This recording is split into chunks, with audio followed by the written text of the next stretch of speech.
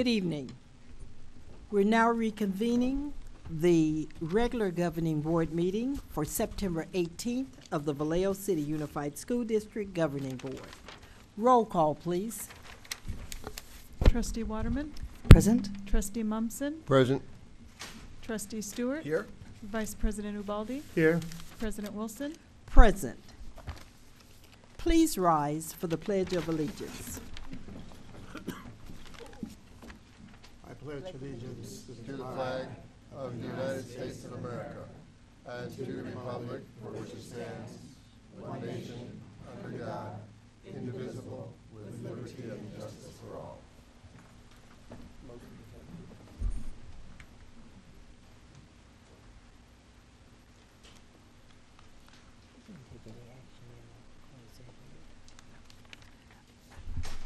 The board met in closed session. No actions were taken.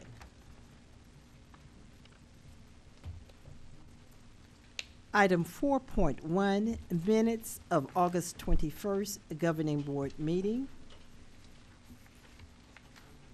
Are there any corrections or additions to the minutes?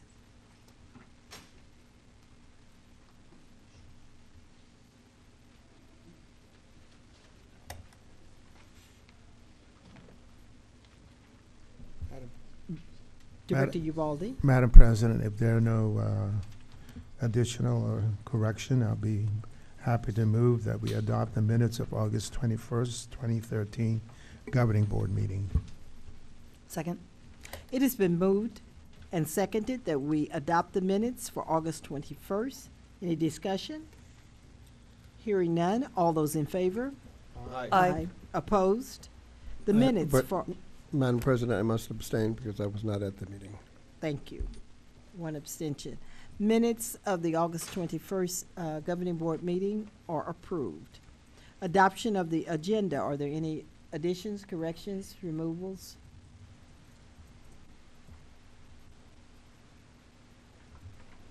If there are none, I would move to adopt this agenda for the evening. Second. It has been moved and seconded, moved by Director Stewart, seconded by Director Mumson, that we adopt the agenda as printed. Any discussion? All those in favor? Aye. Aye. Opposed? The agenda is adopted as printed. 6.1, Resolution Number 2602, commemorating Dr. Martin Luther King's I Have a Dream speech. Dr. Shackelford, I'm sorry. I'll take her place, President Wilson. Okay. This evening, the board is being asked to adopt resolution number 2602, an acknowledgement of the 50th year anniversary of Dr. King's speech on the Washington Mall.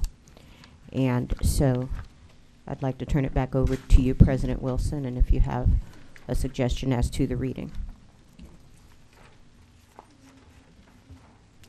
Director Stewart, would you read resolution number 2602?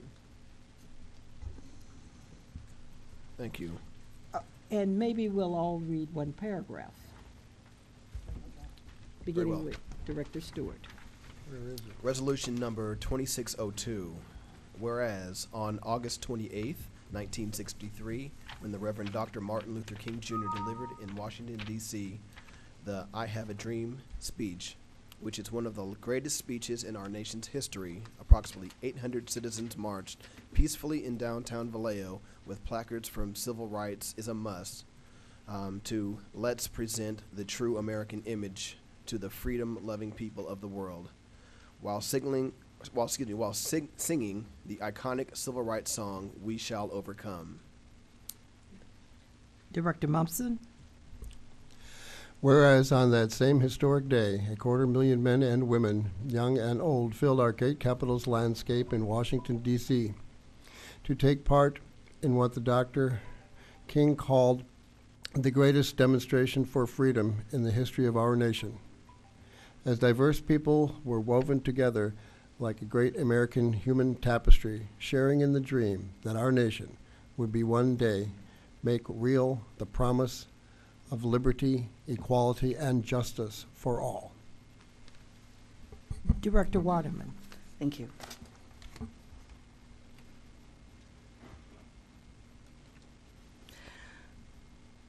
Whereas the March on Washington capped off a summer of discontent, a time when the call for civil rights was met with imprisonment, bomb threats, and brutality, and the marchers endured billy clubs and/or fire hose blasts, and yet they chose to respond with nonviolent resistance, with a fierce dignity that stirred our nation's conscience, and paved the way for two major victories of the civil rights movement, the Civil Rights Act of 1964 and the Voting Rights Act of 1965. Director Ubaldi. And whereas, as we remember that March on Washington was a demonstration for jobs and justice, and the coalition that brought about civil rights understood that racial equality and fairness for workers are bound together, because when one American gets a raw deal, it jeopardizes liberty. Equality and justice for everyone, and these are lessons we carry forward that we cannot march alone, that America flourishes best when we acknowledge our common humanity, that our future is independently linked to the destiny of every soul on earth. And whereas it is not enough to reflect with pride on the victories of the civil rights movement, and in honor of men, women, and children of all races who left footprints on the National Mall or in downtown Vallejo, we must make progress in our time, and let us guard against prejudice, whether at the polls or in the workplace, whether on our streets or in our hearts. And let us pledge that, in the words of Dr. King, we will not be satisfied until justice rolls down like waters and righteousness like a mighty stream. And whereas in our great melting pot country of the United States of America, the city of Vallejo has been honored as the most diverse city in America. And we are very proud. We are a very proud city that celebrates our diversity with numerous cultural and ethnic events throughout the year. Now, therefore, I, Dr. Ramona Bishop, for Dr. Ramona Bishop Superintendent, stakeholders, and the governing board of the Vallejo City Unified School District do hereby call upon all citizens of Vallejo to observe throughout the year with appropriate programs, ceremonies, and activities to commemorate the 50th anniversary of the March on Washington for Jobs and Justice, and to celebrate our beloved city of Vallejo's title as the most diverse city in America. Passed and adopted this 18th day of September 2013 by the governing board of the Vallejo City Unified School District, Solano County, California. Let's now adopt this. Happily.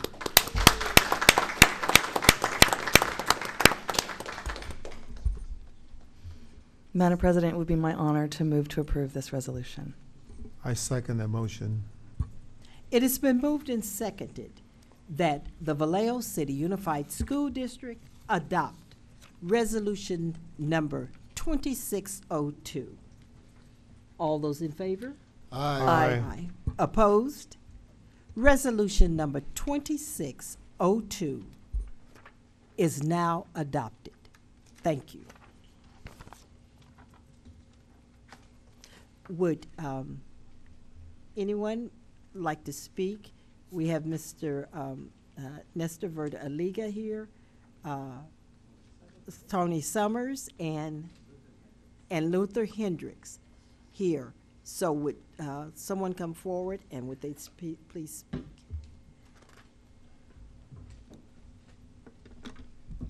Well, I'll try to be brief. Back in 41, when the war was first broke out, things was much different than when Dr. King came along.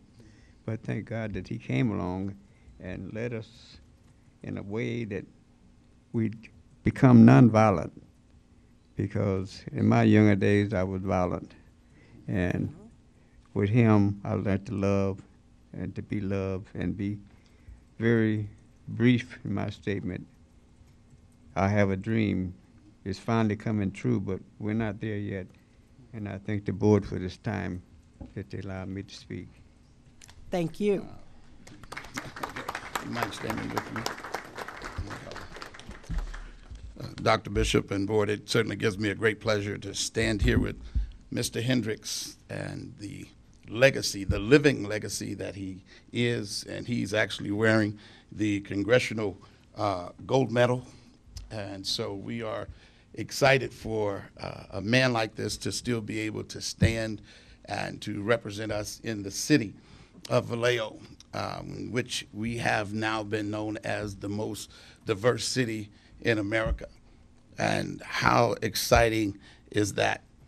And as we think about Dr. King and the March on Washington some 50 years ago, and when I thought about what he said, that we as a people will one day get to the promised land, how exciting that is, where he talked about black men and white men, Jews and Gentiles, Protestants and Catholics, and I'm sure in this day he would have thrown in the put in the LGBT community. But all of us being diverse people in this city, being able to live together, work together, love together, strengthen one another, and build our community and going forward. I'm really proud of our school board taking the time out to continue the legacy of Dr. King, and it just really means a lot. So thank you so very much for this privilege.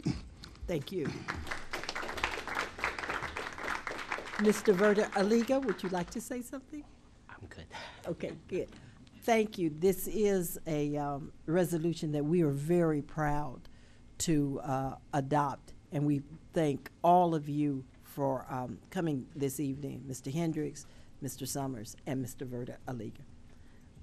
Anyone else? Do we have cards on this agenda item? Madam President, may I Yes. ask a favor? I've not had a chance to meet a congressional honor, medal honor, and also to stand to honor him. May I have the privilege of standing and giving an honor to him? Absolutely. Thank you so much.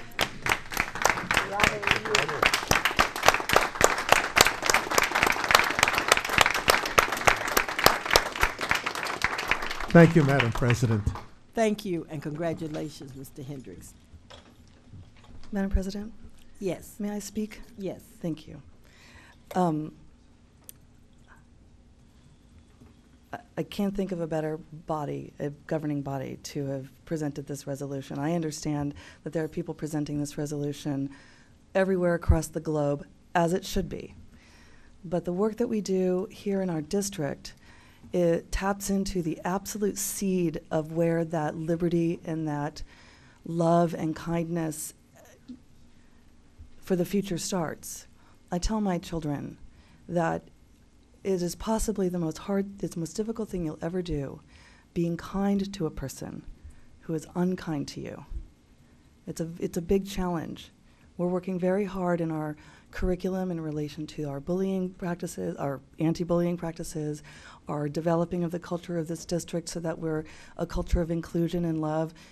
Pastor Summers, I appreciate very much you bringing up the LGBTQ community in that regard, because I have no doubt in my mind, knowing the spirit, the inspired, luminescent spirit of Dr. King, that without a doubt there would have been some inclusion.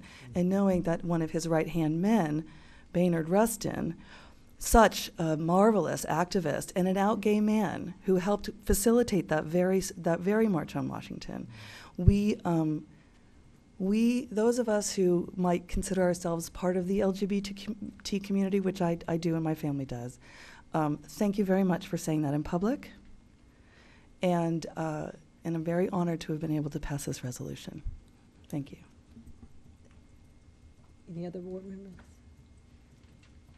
We're just very pleased, and thank you, gentlemen, for being here.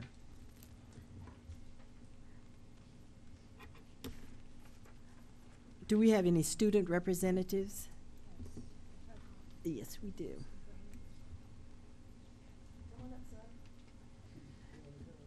Okay. Ziffy Lewis from MIT Academy to give his report. So I'm Ziffy Lewis. I'm the new board representative for the VCUSD from MIT Academy. And I'm out to report that the seniors' goal of $90,000, we've raised $25,000 this so far from the start of July. And we have an upcoming fundraiser for the school on this Friday at our school from 6 to 9. And so, yeah. Thank you very much. Stay up here. Oh, Stay up okay. here. Sorry, it's my first time. Thank you very much, and we look forward to seeing you at all future board meetings. We definitely consider MIT a part of us, and we support your programs. I didn't see whose light came on first, but of course the ladies are always first. So, Director Waterman. Thank you. Ziffy, welcome. Now, tell us, the fundraiser, I'm assuming, is for the trip to Washington, D.C.? Yes. Okay, so you'll make sure to take really good pictures of the new Martin Luther King Jr. Memorial and Yes. do a presentation at the end of the year when you finally come back? Excellent. I have a question for you that I've heard some discontent at your school about new uniforms. Yeah. So, I know it's just your opinion. well, this year they implemented that we have to wear Dickie straight leg pants and Dickie polos, only khaki pants and the polos with the patch. And we were allowed a 1-year grace period, which hasn't been, we're not allowed to wear MIT shirts or anything, only on select Fridays. So there's a lot of issues going on, especially since if we're out of dress code, we have to wear these scrubs that they provide for us. And a lot of times it's 3XL or larger. So these are medical scrubs that you're meant to put over your clothing if you don't have the correct Yes. uniform. I see. Well, I don't have a copy of the MIT charter petition anymore at my home, so I don't remember if there was anything in particular about this issue. But I wonder if we couldn't look into that and see if that's a problem or not as a district. And what happens when you don't wear a uniform and you have your scrubs? Is there other kinds of punishment or punitive? Well, if they run out of scrubs, you have to run laps, or you get Saturday school or the after-school detention, which is Tuesdays and Thursdays. I see. Okay. And then, like, these laps that you're running, they're during your class time? Yeah. I don't come out of dress code, so. Attaboy. But the students that do. Okay. Yeah. Okay. Well, I appreciate you illuminating that for us, and I look forward to seeing you at our next board meeting. Thank you. Thank you. Did the parents have any approval process of these? Or could we look into that of the dress code? Well, they said they sent out a survey to every parent, but my father and a lot of other parents haven't got the survey. Okay. It was only a select group of parents, but. Okay. Yeah. Okay, we get the picture. Yeah. Okay. Director Mumson? There we go. What time of the day is the fundraiser? This Friday from 6 o'clock to 9 p.m. Okay, thank you. Thank you. Madam President. Yes. Is he through? Are you through? Just a moment. Did you have a question? Yeah, yes. I did. Director Ubaldi? You started your fundraising in August? In July. July. The end of the last school year. And you have 25 grand now? Mm-hmm. And when is the end of that? We go to DC May, and so May. we have to raise the $90,000 by May. And that's just for the DC. Nothing covers prom or grad night. I help raise a lot of money, Mm-hmm. nonprofit organization, and I think I need to make an appointment to see you, see how you can teach me how to do it. Appreciate it. Thank you. I do have one more question, and I don't expect you to answer. Now, what kind of, you said what kind of shirt and pants, what's a name of a brand? Dickies brand only. Dickies brand only. That is, I believe, is maybe an issue also. Yeah, it's not the cheapest brand either. So Yeah, but an exclusive brand, I think there may be an issue there. Okay, thank you. thank you. Excellent report. Now, I know there must be some mistake. Vallejo High School has to be here. No, they're not here. I'm messing with Clarence. Oh, the principal gave them the night off. Okay. So yeah. So you're doing the report? Thank you.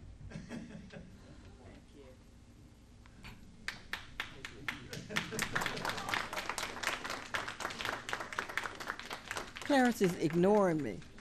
I thought you were referring to someone else. Yes.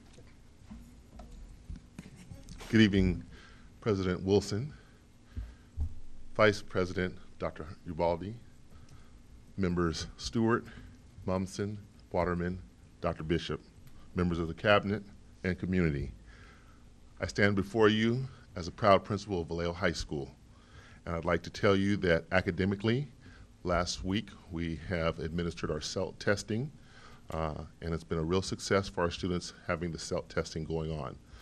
Also last week we had our senior sunrise, where we had out of our 300 students, we had 150 seniors show up at the Great Corpus Field at 6 o'clock in the morning and have 300 donuts and coffee and sung the fight song, the alma mater, and got a chance to get in one big circle and just say how happy they are as seniors to be part of Vallejo High School and then go on their Water World trip. I want to say we've had a grand opening of our school and getting all of our students to class and having a great time. So I want to say that there are a lot of great things happening at Vallejo High School. And so we also want to pay respect to our marvelous faculty, staff, and all of our parents. We also had a tremendous night at Back to School Night. Had standing room only for our Back to School Night, which was last Tuesday. We also had our Historical Black College Fair on the same day that had well over 1,000 attendees, and we received over $1,000 in scholarships for our students at that event. So it was definitely been a grand event that all the great things are happening. More than $1,000. More than 1,000. Oh, I'm sorry. Yeah. It was over $100,000 in scholarships for Vallejo High School. So, excuse me, but we had over $100,000. And when you can have $100,000 out of scholarships out of students for academics, that says a lot. So again, I want to thank the newspaper and everyone for supporting Vallejo High School. Very good report. Are there any questions? Director Ubaldi. Madam President, thank you. It's my understanding that you will be making a presentation at Ursula Award. That is correct. This Saturday. And I look forward to your uniform, a tux, my understanding. I'm going to be clean. Thank you, sir. All right. Director Waterman. Thank you. Mr. Isidore, Yes. I understand that you have quite a lot of new faculty at your school. 20. So I would like to know how they are doing and what kind of support systems we have for them and how welcome they feel into our district, et cetera, et cetera. I mean, that's a big number of people, and it's not a simple job. It's a fabulous job. Right. But how are we doing?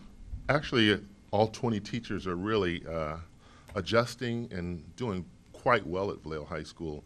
We're getting a chance to get in the classrooms and getting a chance to give them feedback. Each teacher has a buddy teacher that's a mentor. And so some of the great things that we're doing is having those teachers meet with those buddy teachers and giving them all the help. We've gone and given them like the buddy package of some extra pens and all the things that they need to welcome them and checking in with them each day. We also have an administrator that oversees the new teachers also. So the transformation and the welcoming is making our teachers just work even harder with our students. We receive so many compliments from our parents at Back to School Night on just the the happiness and the hard work that all of our teachers, including our new teachers, are displaying with their children. Thank you. And I will say, as most of you know, I am frequently on Vallejo High's campus, and I'm there, and I make a point of being there at least 4 out of the 5 days per week, and I come different times, from 0 period to 7th period. This is one of the just calmest openings. The students are in class. I mean, it's almost like a ghost town. And I was set in on a meeting this evening in the study hall where the athletic director had pulled, the athletic study hall, the progress reports of the athletes. And it's such a difference at this time this year versus last year as to, so if you want to address, I don't know what is the change, but it is the grades are extremely improved. So I just wanted to bring that note to you and compliment you and your staff on that particular point, because parents are, you know, very interested in how well their students are doing. And the athletic director was extremely pleased with those are progress reports, 4 weeks grades, yes. One thing I want to say that is working is PBIS, and working with our students, restorative justice. As Dr. Andrade did say, when you win their hearts, you're able to now work with them, and we are getting a chance to win our students' hearts through effective teaching strategies and just building great relationships. If we look at some data, 2 years ago we were at 18,000 referrals for a school year, and last year down to 6,000. And now we don't even have over 100 referrals at Vallejo High School for almost 70 teachers in 4 weeks' time. So if you just kind of look at the progress where we're going, our suspensions, expulsions, we aren't even there. And so I really want to thank the great work that our faculty and staff are doing at Vallejo High School, the new Vallejo High School. And thank you for your leadership. Thank you. We appreciate your report. Thank you. Thank you. Do you want me to call Bethel? Excuse me? Good job. So now we've had our student principal reports. Any staff reports? Yes. President Wilson, we do have a staff report this evening. We have our Director of Food Services and other things, warehouse and all other miscellaneous items, Carrie Braverman, and her Assistant Director, Irene Reynolds, that would like to share a positive communication with you. Shorter than Clarence. Good evening. I'm Carrie Braverman, Director of Student Nutrition Services. And I'm Irene Reynolds, the Assistant Director for Student Nutrition Services, Warehouse and Reprographics. I gave you the short title, so go ahead and start passing those out. So this evening we want to present you with the first edition of our new Student Nutrition Services and Warehouse newsletter titled appropriately Food for Thought. So we plan on doing this newsletter quarterly, possibly more. And this department letter is informative, it's fun, it's a great way for staff to keep connected to what's going on in our department. It's geared for staff, but it's really for all to enjoy. So not only can staff be connected to what's going on in our department, but everyone else. So we hope you enjoy the first edition, and you are on our mailing list to receive all future copies. And we are going to place copies on the back table for anyone who's present tonight that would like to take a look at the newsletter. Okay? Carrie, Yes. I noticed, since I'm on campus all the time, Yes. The supper program seems to be taking off quite well too. And it's interesting to see the students are there at the door waiting and ready to get their meal their after-school meal. And I just commend the district for having the foresight to understand the importance that we, in the full-service community school, that we support our students and our families, even not only at lunchtime, but at supper time also. Thank you. And we are actually going to be implementing that supper program at 8 additional school sites this school year at the full-service communities, the new full-service community schools that were just implemented this year. Yeah. So maybe since you're on campus 4 days a week, I might get you a T-shirt to help us spread the word on the supper program, because we do want to try to increase our participation, especially at our high schools. So I'm with a any group help that we could get from you would be great. That we're do tutoring right after school, and so we are using the cafeteria, the tables in the cafeteria for the Perfect. tutoring program. So that's how I know the students are at the door waiting I see. to get their supper, and they follow the rule about eating it in the cafeteria. But And the students that are doing the tutoring, I'm assuming, are participating as well? they the coach makes them go to practice, but those We'll find time for them to eat. okay. Okay. Thank you. We'll work on that one. Director Stewart. Thank you. This is excellent. Thanks. And you have September 2013 on here. Are you hoping to do this monthly? Well, we said quarterly, but we think we have enough material to potentially do it more often, so I didn't make a commitment on there, so I just I put September 2013. You might see an edition we're shooting for November at this point for our next edition. Great. With all the varying programs Yes. and services, this is vital information for parents, caregivers, Exactly. students. I would hope that either on our district website or even at the school district, or excuse me, the school site websites, we could have a location that links to this. You know, and, I and talked beyond to. that, whether or not folks can sign up to have this sent to them electronically to their We've email. already checked with our website provider today about linking it, putting it on our website for staff and community to see. So we're already on that. Excellent. Yeah, thank you. so much. You're very welcome. Director Waterman. Thank you. You know, I'm a huge fan. You guys are really, really making amazing strides. We're trying. My children, who I've said it before, 2 years ago, I would threaten them with school lunches. And now they always want to take school lunch. And they're Great. excited. Great. I mean, of course, they were at the Iron Chef. Iron Chef cook-off. And with did you notice the chicken adobo Oh, on yeah. our menu? Oh, yeah. The And winning we're recipe. circling it. Yeah. You know what I want in this newsletter? Yeah. Recipes. That's part of the material. It's on our list of things but we had so much to pack in this Oh, first wouldn't one. that be And- awesome, though? The kids come home and Yes. say, Mom, can you make school's chicken adobo tonight? Oh, I don't know if we could share those for free, those recipes, but I'll consider it. It's a thought. Anyways, I it's a really thought. want to compliment you Thank because you. I can tell you from the children that I'm at my own home and at the school, they fight. I'm telling you, they fight over those salad shakers. I can't believe it. All these Fantastic. elementary school kids are trying to beat each other to the salads. You've struck on something terrifically Well, golden. we tried to make the healthy food fun by putting it in a fun cup. It's and- amazing. It's fantastic. Great, thank you. Thank you for all your Thank good you work. very much. Okay, enjoy. Thank you. Great report. Any other staff reports? Community members? Let me see. Where's Berkey?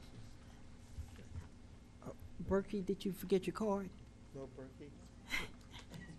Oh, my goodness. Dr. Robert Suskell? Sussel. Hustle with us, S. Yes, Hustle. I'll try to be brief. I have a question and a request.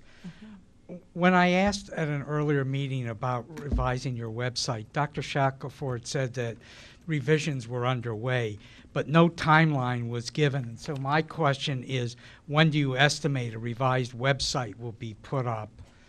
And then my request is, This is my third attempt to request that you consider changing the start time of this meeting to 6 or 7 p.m. like most of the other school districts, and in fact all of the other school districts in the county, to make it more accessible to the public. At an earlier meeting, you said that it was because of the state administrator that you were meeting at 5. And now that he's gone, you have the ability to change the start time. And as the members of the board are aware, each of you has the right to put things on the agenda. Is one of you willing tonight to request that this be agendized for one of your next meetings, or will my request be ignored? Thank you. Deborah Sears.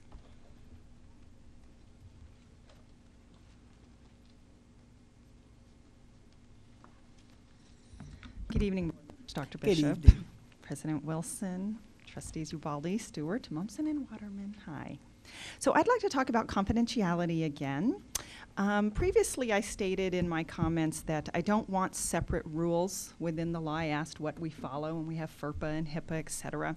And as I'm searching around the web, I see on the VEA website a separate confidentiality form that's available in lieu of signing the district form. So basically, I'll just, bottom line, unacceptable. Not sure why that's out there. So I'd like, per Ms. Watts, she said she's a parent-first type of person. So please help me understand how 2 forms helps parents. So is the VEA creating separate policies and procedures also to comply with HIPAA and FERPA too? Are there separate business associate agreements? Are there separate legal notifications regarding privacy to me as a parent in this district? Are lawyers going to be informed to name both the VCUSD and the VEA as liable for confidentiality breaches? Are the union deep pockets ready for that kind of legal action? For fines, lawyer fees, court fees, parent dissatisfaction, sanctions? Does the VEA really understand the risk involved with creating separate types of forms in our district? Do they have the authority as an employee organization to even do that? It really makes me wonder the competency of the leadership of this employee organization in our community. You know how I feel about this. It is unacceptable to have 2 standards in our district about the rules and the lay of the land. We have board policy. The board, the district staff, the staff at school sites create forms. Employees have opportunity to comment on those forms, as I do as a public person. So why is there a separate process? I really don't understand that.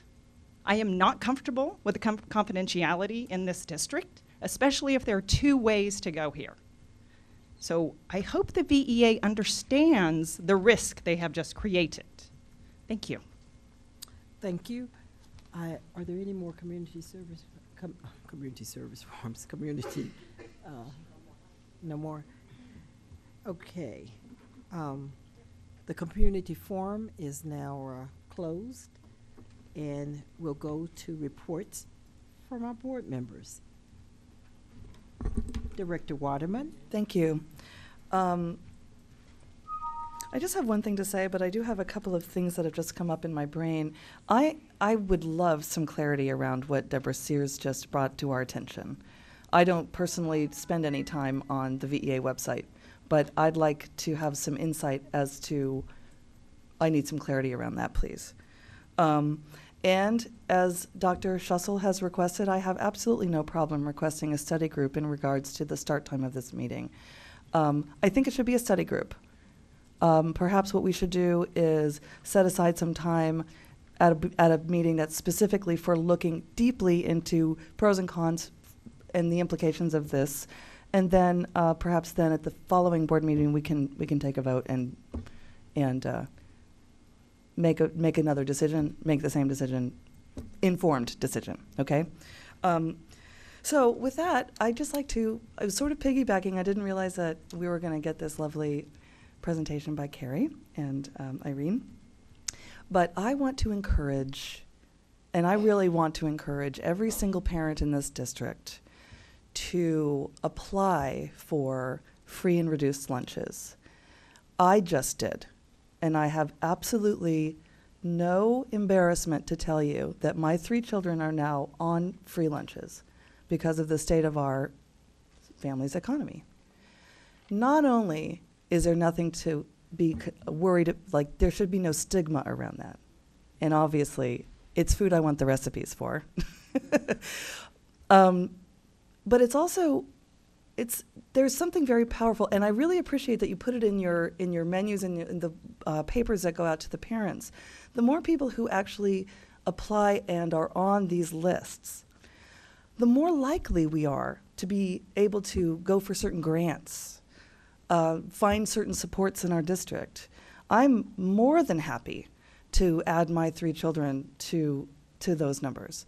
And I really, again, I want to encourage people who may never have thought of this as something that they would consider or would be within their consideration. I want you to do, even if you have no intention of taking school lunch, I would like for all families to apply for this, because if you are able to be part of those numbers, you are doing this district a service in a host of ways. So, thank you. Can I actually make a comment about it? What was that? Yeah, go ahead. Okay. So we are actually, I just drafted a letter today we're looking at sending it out to the households that have not yet applied, because now school meals, student eligibility for school meals is tied to school funding in a way it never has been before. So we're actually looking at the computer system we use targets or identifies families that haven't applied. So we are looking at sending a letter home and encouraging them to apply. Exactly. Well, what you if mentioned. I can be of any service to you in that regard, Okay. Carrie, I'd be very happy to add my name to that. Okay, thank you. Director Mumson. Wrong light. Good evening. Thank you very much. Sorry I missed meeting on the last meeting, but I was in Los Angeles. My son has graduated high school and is now gone from the area, and I am a proud father of a first-year UCLA student. Yeah. So that's all I have to say. Well, I can. It's lots of fun. Based upon experience, I can tell you, you're going to get lots of phone calls. Do you, your bank accounts, how are they linked? Because that's the true test that the child has gone to college. Director Stewart. Congratulations, Director Mumson. Thank you. Since we last met, I was able to attend back to school night at Bethel High School and Hogan Middle School. I also attended the City Council Candidate Forum that was held at the council chambers and hosted by the African American Alliance, Better Vallejo, and the NAACP. And had a couple conversations while there, and I'm looking for the fruits of the council members' partnerships with the district moving forward, and the realities that actually comes about and what we end up seeing.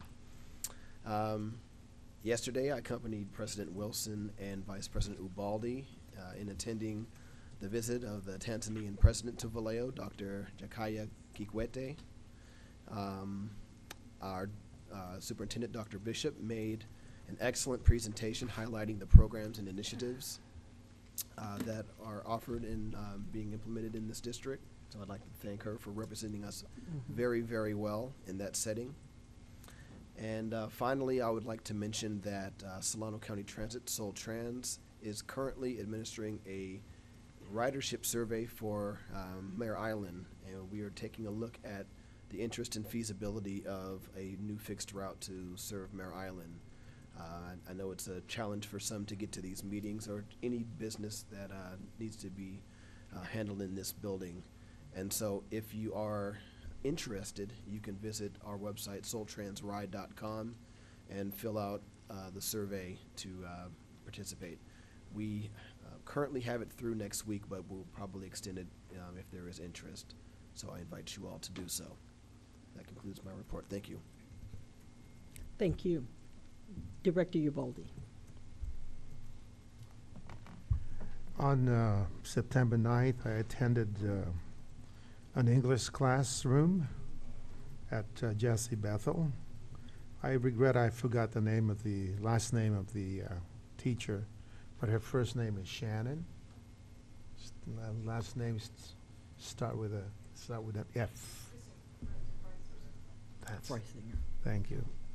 And found out he was an honor English class, and I have never been in an honor English class, and so I was intrigued. Even as a student? No, not when I was in high school. And I noted the two things that came to my mind is that there is now a tension between the classics and modern themes that are being, they're struggling with that, and the Shakespeare and Hamlet and all that good stuff. I know I went through that in school, and then but now they're talking about modernizing it and trying to learn, because they find that learning is effective when students can relate to them. And now they have subjects like the Life of Pi and the Lovely Bones, and so they're going through that transition, and they're in a dialogue about the kind of subjects and classics books that they're reading. And then the other thing that I've learned in that 45 minutes in that class is the subject of slowing down the kids, because they're so accustomed to texting and everything is immediate response, and they're trying to help the teachers, trying to help the students to slow down. And it's not like when I was in college, I have to learn how to use the dynamics, Evelyn Wood dynamics. Remember that? And so you have to read and quickly and everything. And now the kids are being asked to slow down, and so that they can really probe and try to understand complex texts, and to have the capacity for uninterrupted thinking. Because with the computer and the telephone, iPhone, they're always being distracted. And so the thought behind the classroom experience that I heard is that they need to really go through a process of deep thinking. And so I was intrigued by that. Since I was not in an honor class back in high school, I thought maybe I may want to register and attend the class to see how well I would do today. The second one is I attended a dialogue between VCAT and the school district, and there was a lot of mutual concern and in how to be helpful to our students.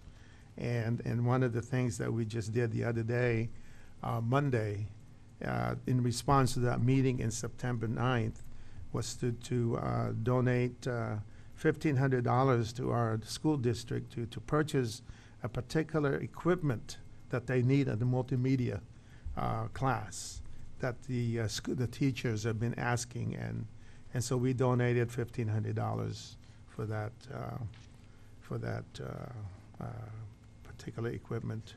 The Wall-to-Wall Academy, I came in late, but I was able to visit on the 10th. Held down in the hall, and appreciate the invitation of Director Eleanor Bruton to attend the new staff orientation. So I was able to greet them and express to them how much we appreciated them. I also attended the 9/15 Unity Day, and was able to see some of our staff, in particular the visibility of our superintendent, Dr. Bishop, who was greeting most everyone that I could see. And then let me see, and I too, thanks to The Trustee Stewart was also at the Tanzania President's reception. And that completes my report, Madam President. Thank you. Thank you. I'll try and be brief. I was at many of the things that have been identified by other board members. I did attend Bethel's back-to-school night as well as Vallejo High's back-to-school night. I also attended the City Council forum at City Hall and the reception and President's luncheon for the President of Tanzania. And again, our superintendent was dynamic and well represented us. It was very interesting watching the audience and the surprise on their face about many of the things that are happening in the district. And it was as though that was the first time they had heard it. Very surprised at things like our academies, PBIS, restorative justice, just a myriad of things that she quickly highlighted and emphasized. And I'm hoping that we will it's about time for us to visit the City Council, for us to give a brief state of the school district at the City Council meeting. And I hope that we get there and do it very briefly in the same format that we did it, that you did it yesterday.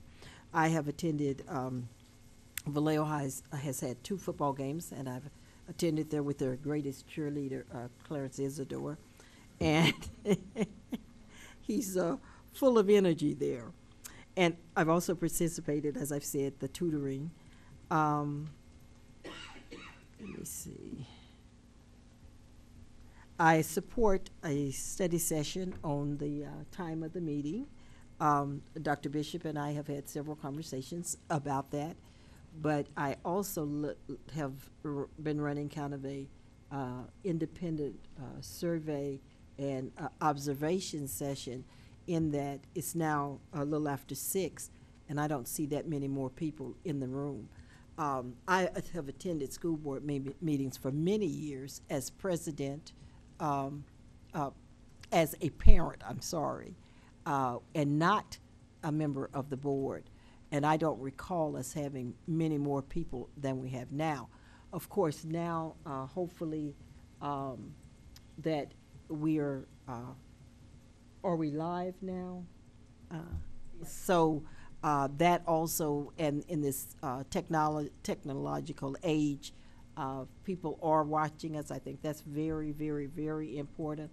But I am very open to any discussion that we may have concerning the time of the school board meeting, as long as, I'm willing to meet with for parents if they want it at midnight. That would be fine.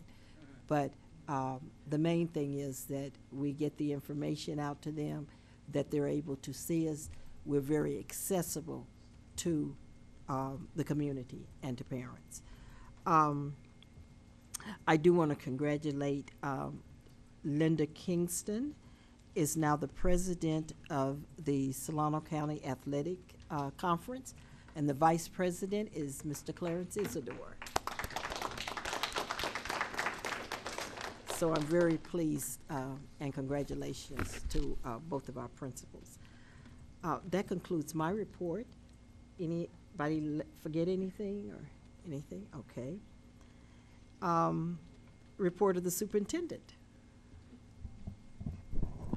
Thank you, President Wilson. I just want to briefly mention to the board that I will be away on Monday and Wednesday of next week. On the back table, there is an agenda of the California Department of Education training that I'm participating in. I've tended to say we're standing on the cutting edge of a number of things, and accompanying the agenda is all of the initiatives that we've embarked upon. And because of those things, I've been asked to serve on the agenda for this training that's a statewide training about how to address the needs of all students, particularly our boys and men of color. So what you'll see on the agenda is that Dr. Jeffrey Sprague will open. Then it will be handed off to Tom Torlickson and Dr. Robert Ross of the California Endowment. And the endowment has actually visited our schools and is looking to work with us. Then you'll see that Dr. Jeff Duncan Andrade is a presenter, and toward the end is your humble superintendent. I tend not to do this, but it's really important that our community know that we're not just talking about how to change our systems, we're actually doing it. And it gives me great pride to represent the district on these 2 days, Monday and Wednesday. And then again, for those who don't understand all that we're doing, we do have a white paper on the back table that we are making available. And to partially answer the question about our website, we've given this and other items to a group that is possibly going to be helping us with rebranding, and we'll be sharing more information with you at a later time. Without further ado, I'd like to turn the microphone over to our capable Director of Audits and Compliance, Ms. Cleo Cheney, who will take you further in understanding more about our progress towards social media policy. Ms. Cheney. All right. Good evening, Governing Board. After our last meeting's energetic discussion that we had on social media, Dr. Bishop, being an innovator, immediately brought together a team of individuals, herself, Dr. Shackelford, Deborah Sears, and myself, to try to grapple with this concept of social media and how does it affect the district. So tonight, I'm going to give you an overview. I'm one of those presenters that I don't read every slide, so I'm going to try to give you a summary view. So as we align the district's social media policy with our core values, we had to stop and think, where was social media now and then? At one time, it was a tool mainly for communication, but it has evolved to a tool that organizations, school districts, universities, and businesses are using to educate their employees. We use it to educate our students, and we use it to educate our community. It's a tool that is used for advertisement today, about your programs, your brand, your sense of goodwill. So how do we take this evolution of social media and look at how it addresses with our current technology? Just today, iPhone has gone out with what is the iPhone 5 and now the iPhone 6. Technology is constantly evolving. Smartphones is a lot more accessible today than it was when I was a younger person. Our users are much younger than they were. I can actually say that my 6-year-old nephew can surf the web quite competently, and that is frightening but also enlightening. And we have a much younger workforce that uses social media as part of their everyday life. So taking all that together, how do we blend this information and concept into an effective policy?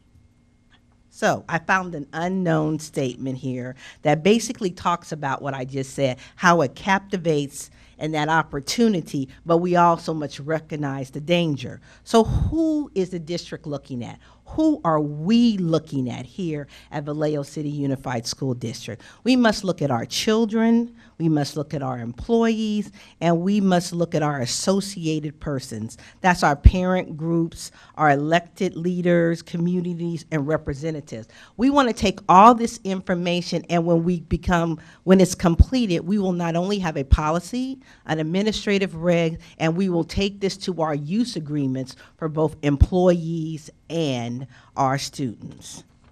So what are the concepts? Next slide.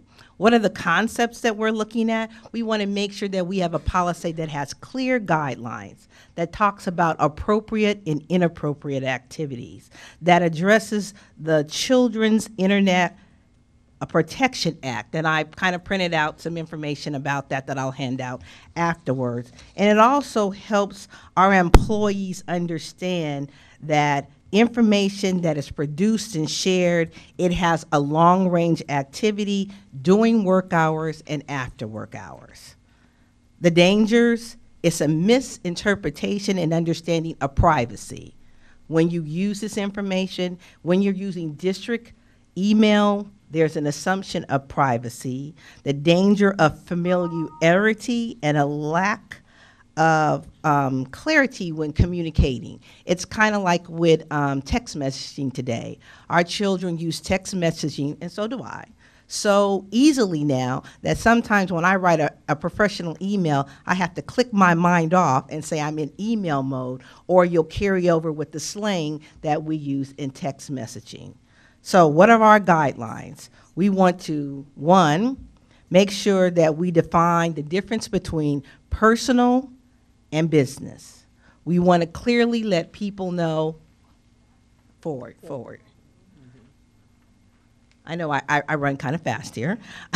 We want our employees and our social group and our students to understand inappropriate conduct and the consequences of using that.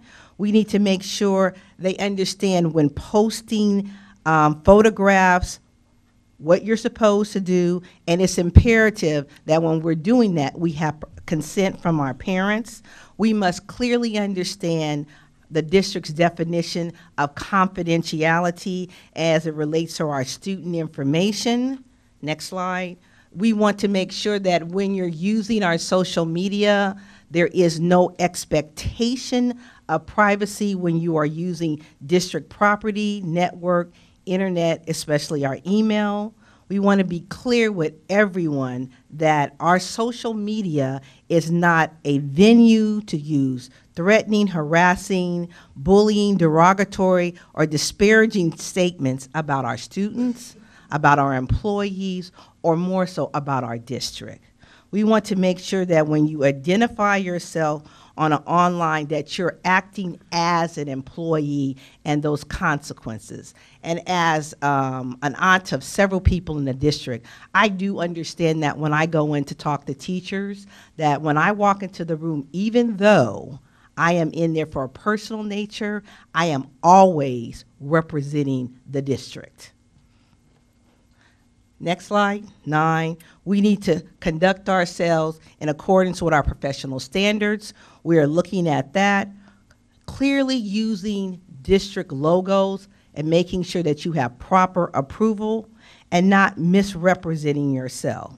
So in closing, what we're trying to do as we develop this policy, my last slide, which kind of sums it up, we want to make sure that we incorporate the district's values. We value equity, excellence, and educational effectiveness. We want to do this where we are responsible. We protect confidentiality. We are positive role models. We ensure safety for our students and our employees. We respect our audience, and we protect our brand. Thank you. Thank you. Good presentation. At this time, we have 2 cards. I knew Berkey had a card in here. Crystal Watts.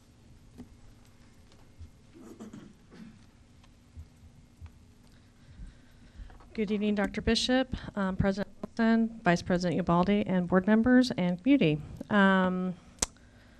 First of all, the only comment I'm going to make about the earlier tirade was that this Ms. Sears has my information. She's welcome to give me a call at any time in regards to the conversation about the confidentiality agreement. I welcome that phone call. So I need to know what this specifically means for employees. If I have a critical comment in regards to what the district has done, does that mean that I'm in trouble? That I'm going to get written up because I've criticized the district? Does that follow under derogatory? I think there's some pretty broad words, and my concern is that if a teacher or somebody who works for the district criticizes publicly the district, are they going to be written up for that? So I just need some clarification. I want to know why none of the employee groups were part of this committee. I think it's really important to have a member from CSEA and a member from VEA. be a part of this, administrators on the team and community members on the team. So I think a VEA person and a CSEA person also needs to be part of this committee.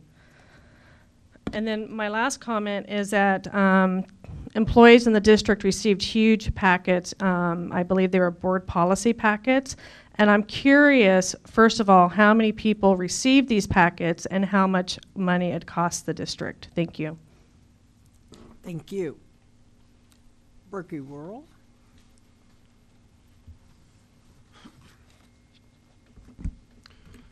President Wilson and members of the board, I understand what you're trying to do with the school website and that media that belongs to the school, but I think you might be going a step too far.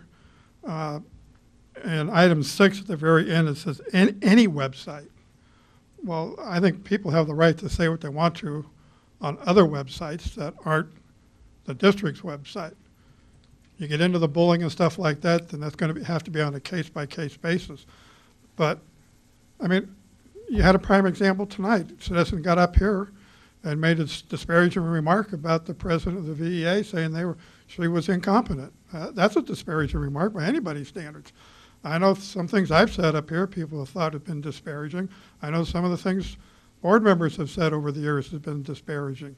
So, again, I understand what you want to do with the district's material, their website, and their email. Any phones that are being paid for by the district belong to the district, and that you have control over. But when it comes to somebody's personal website or their email, then I think you're coming into a gray area. I know in years past I've made some statements at some of our police union meetings about chief of police. That should be protected. We all have the right to say what we want to. And, there is such a thing as the Second Amendment, freedom of speech. We need to honor that, but we need to have control over district equipment. But when it comes to if I have a personal website, Ms. Waterman has a personal website, that's up to her. And I think if we try to police that as a district, then I think we're overreaching what we are allowed to do. Everybody has the right to say what they want as long as you don't stand in a crowd and yell fire. That's against the law. So on the personal side, that needs to be done one-on-one. I don't think you can set a rule down to where somebody, who's going to judge what's a disparaging remark? Was it a disparaging remark to say, hey, if the employees don't like it, I'll pack up your box and walk you out the door? It's individual. So we have to be careful what you want to try and control. Thank you. Thank you. Deborah Sears.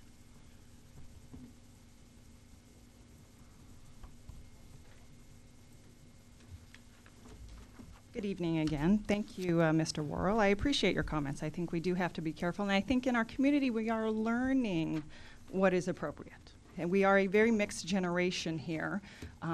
As Cleo mentioned, our children are very adept at social media, very trusting of things, it's just part of who they are. Whereas older generations, it's more foreign concept, maybe less trusting, there's learning curves, et cetera.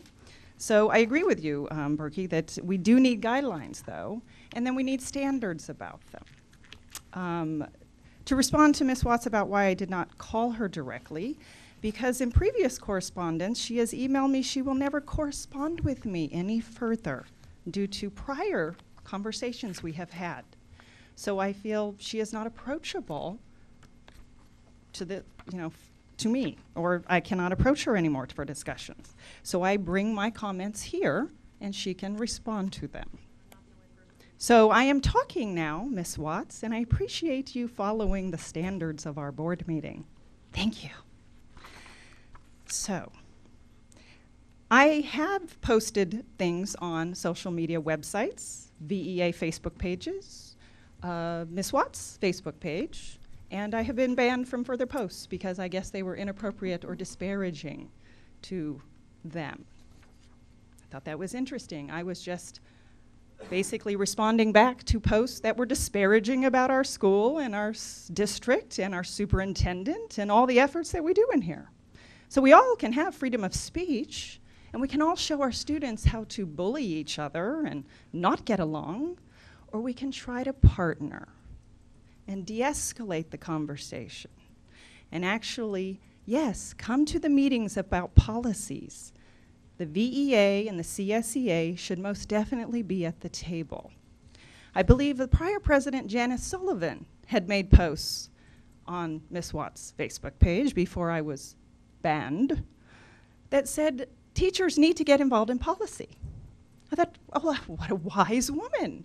And why are they not? I'm a parent. I am very involved in policy because I know that's what sets the tone for this district. I know those are the rules of the road. That is the climate. That is the culture. If you want to lead change, you change policy. So I've been involved in policy for, 2-3 years now. Where have our employees been? Where has Ms. Watts been? Where has any union leader been in policy in our district? It comes to this board meeting as an agenda item. They can read it, they can comment on it. I rarely, if ever, can recall any comments from our union leaders. Interesting. Thank you for listening. Thank you. Director Waterman? Thank you. We've had our community forum? Okay. I really want to thank this quick follow-up to our very fruitful and dynamic discussion at our last meeting. Thank you for jumping on that. You're right, this is a movie. The goalposts are constantly moving on this one, I think. But we really do need to, get down into the nuances of it. I think that the word disparaging might be a little bit vague, and it should probably be something that we seriously think about, because what we don't want to do is ever make policy that's around restricting someone's freedom of speech. That's not what public meetings are about. And I imagine from all of the study groups that we've done in regards to ed code and discipline and whatnot, there's plenty of verbiage and there's plenty of ed code to be able to reference each and every one of these. And it might be wise to say, reference the ed code that this is directly referring to, just to kind of make it that much more watertight. And what I see here is, at the end of the day, we're asking our adults to model the behavior that we expect to see in our children. And maybe making that point in regards to ways in which people can be unpleasant to each other is maybe a simple way to go about it. But I really want to say thank you again to the rapid response and fleshing this out, because I think it's really terrific. Thank you.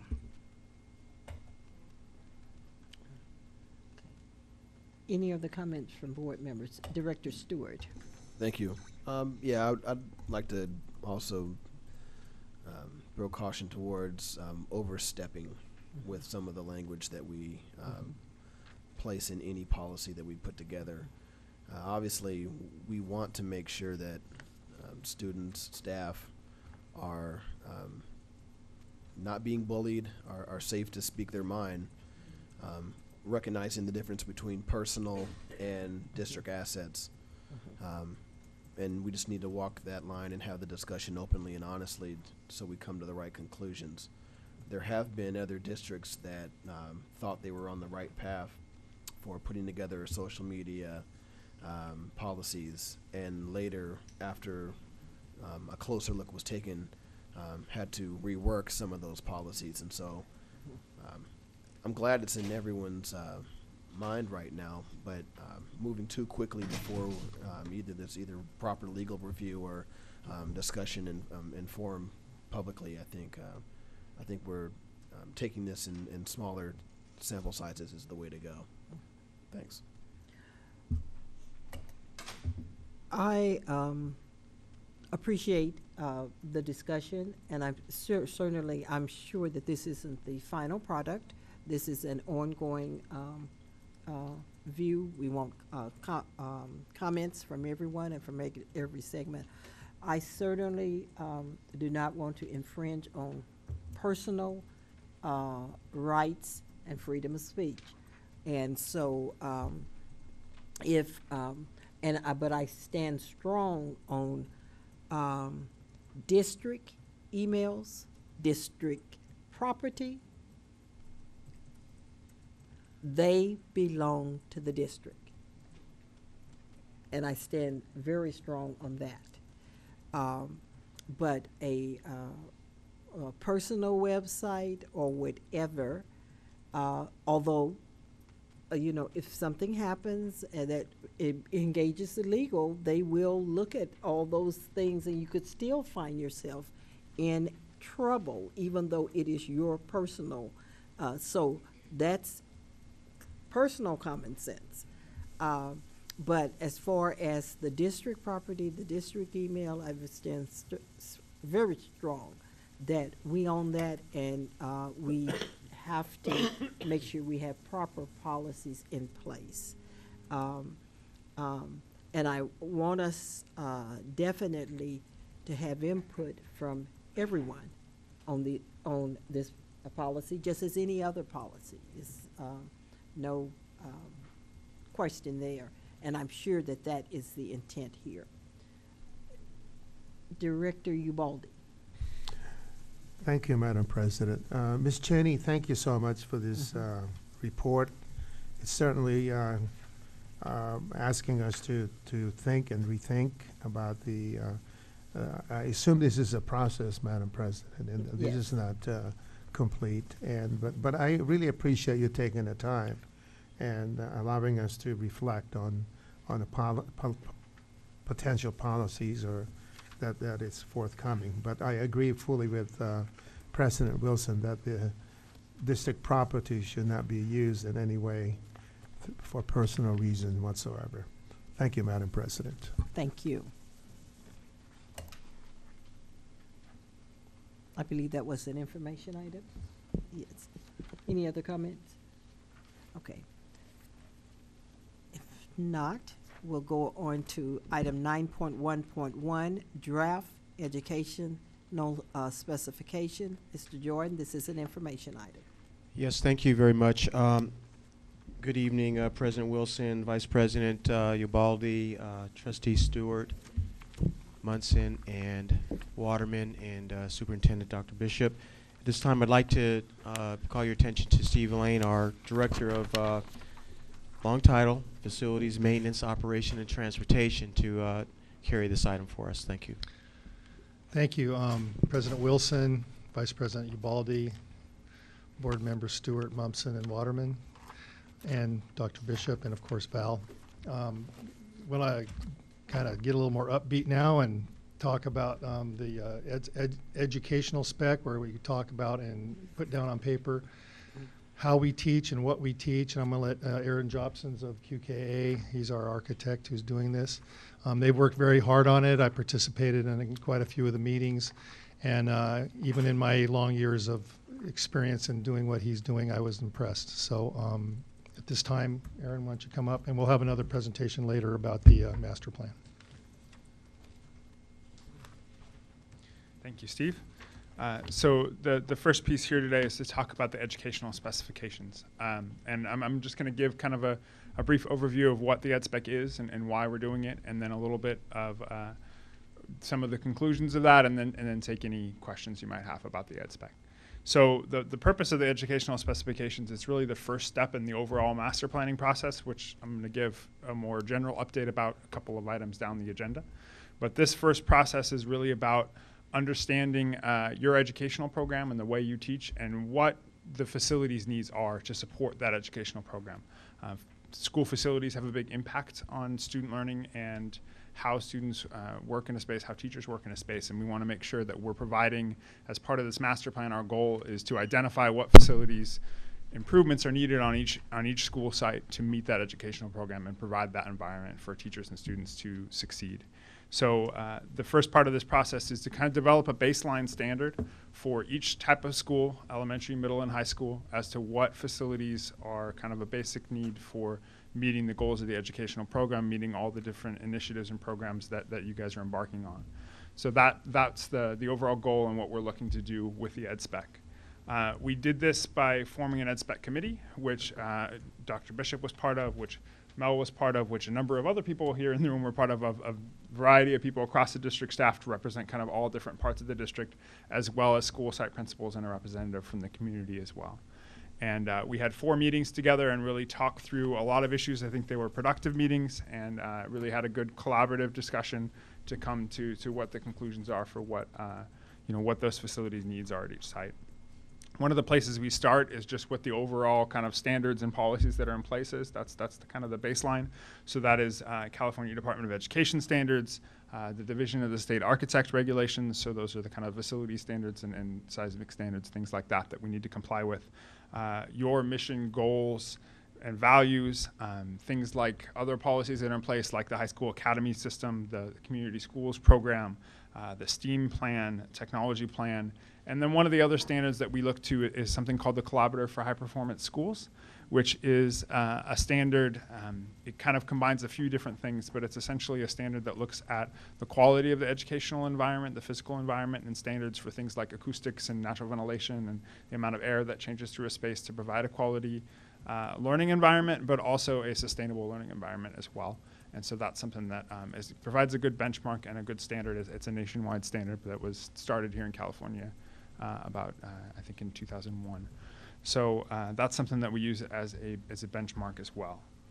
So a few of the things that we talked about, there's kind of a lot of things that apply to all the different schools, and then I'll go over a few things that are specific to the different levels of schools.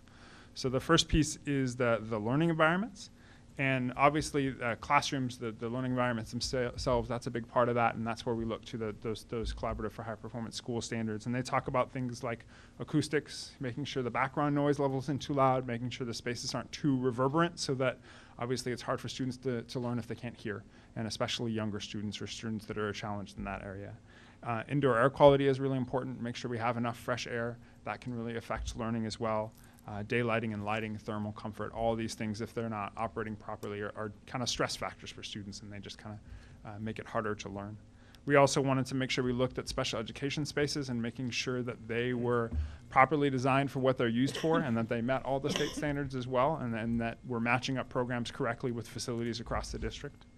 And then looking to create small group instruction spaces across the district. There are a lot of programs, I think, more and more as we go into more of a 21st century education model where we have pull-out programs where we want people to be able to, students to be able to work in a group in a way that's supervised but maybe a little bit separate from the rest of the classroom. And those kind of spaces are a good way to be able to do that. And then also looking at computer labs. We had a lot of discussions about technology and kind of where that was going, and I think a big part of that discussion was understanding that we're moving in a direction of maybe someday getting to a point where we can have one-to-one computing, but we have technology that we have now that we need to support too, and finding the right balance with that and making sure that we're providing the infrastructure to grow, but supporting the technology we have now, creating the spaces to meet the requirements for digital testing, things like that, but also looking to the future at the same time. And then also on the topic of technology, wanting to make sure that we have AV systems in all the classrooms. For all these things, our goal with this process isn't to solve these problems for each school site. That's going to be the goal of the master planning process, which is kind of the next step for this. This was to kind of develop a benchmark for all the schools to be compared against so that we have equity across the whole district. Another issue that we talked quite a bit about was security and just campus security and safety in general, and had a lot of conversations about that. It's probably the thing we talked about the most, I'd say, if there was one thing. And I think that starts with having a secure perimeter to the school so that we are controlling who's coming on and off the campus during the school day. And that's a really important thing. So that's something that we want to establish from the beginning. But at the same time, we want to make sure we maintain access to community use areas like fields and playgrounds after school hours. So there's kind of a balance there and just kind of an approach to how we fence the perimeter of a campus. Also recognizing the ongoing programs the district has to put video surveillance in place, to put fire and intrusion alarms in place, and to upgrade the communication systems too. Those are all kind of part of the overall security of a campus. Another big piece was the connection to the community with the community schools program, but just in general, schools or community institutions and how they relate to the community is a big thing.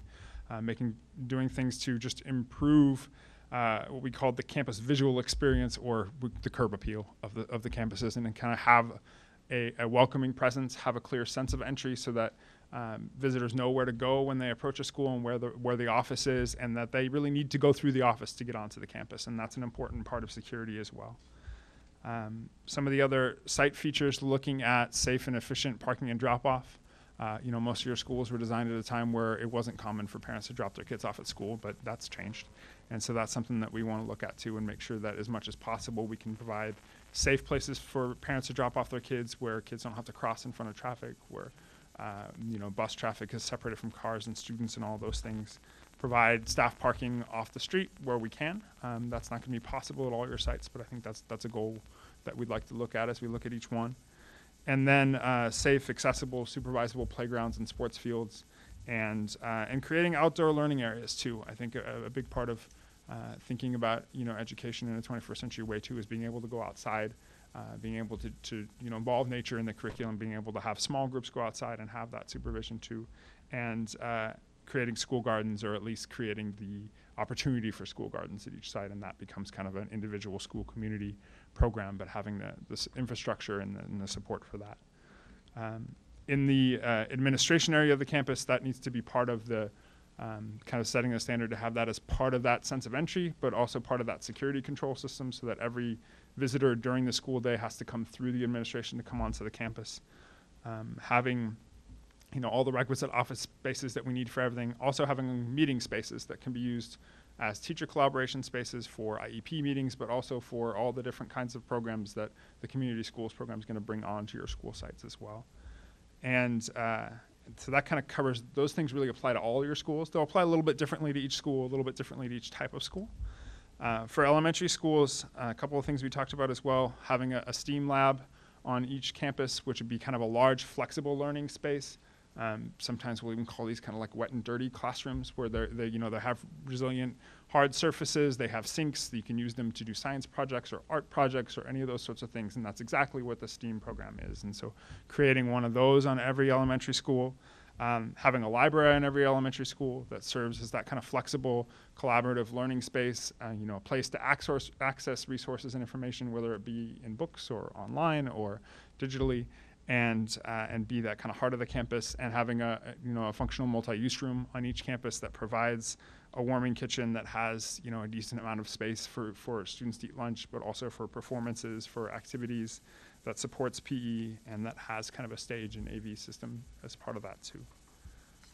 At middle schools, the STEAM program gets a little bigger, and we have 2 labs of 2 different sizes with slightly different capabilities to meet the different requirements, or different kinds of spaces that can be used, different kinds of programs.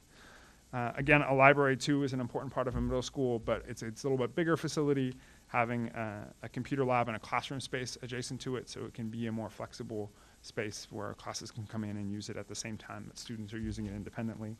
Having performing arts spaces on each middle school campus, which would include music instruction and a performing arts kind of auditorium space. And then, of course, gymnasiums and locker rooms. At the high school level, it gets a bit different because the academy program comes into play.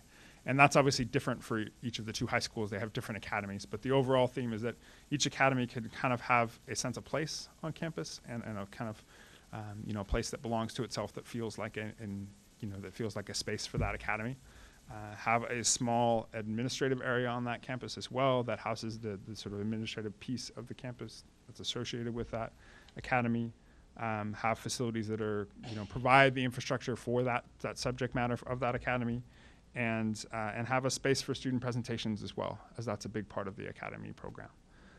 Having, the requisite athletic facilities at each school, and then a library, standards for the library there as well, for group work, for presentations, for small collaborative work, for study groups and things like that, being able to accommodate those in the library. And then also a college and career center, and having that being really centrally located on the campus and really accessible to students, really visible to students and to parents. And it needs to be accessible to parents too. And so that's an important and kind of unique part of the high school.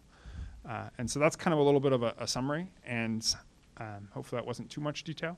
But from here, we'll take this document, and we've as I'll go over in a minute, but this kind of becomes the standard, where the kind of the starting place as we go into master planning meetings with committees at each of the school sites. So if the board has any questions.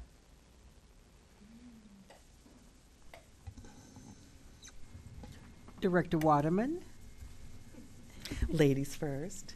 Thank you, President Wilson. You're welcome. First of all, thank you. This is very comprehensive. And there is something extremely satisfying about seeing all of the work that we have done as activists and parents and electeds and staff, all of the visions that we've seen for our children, all these little tiny things that we put into place, come together with this holistic benchmark piece.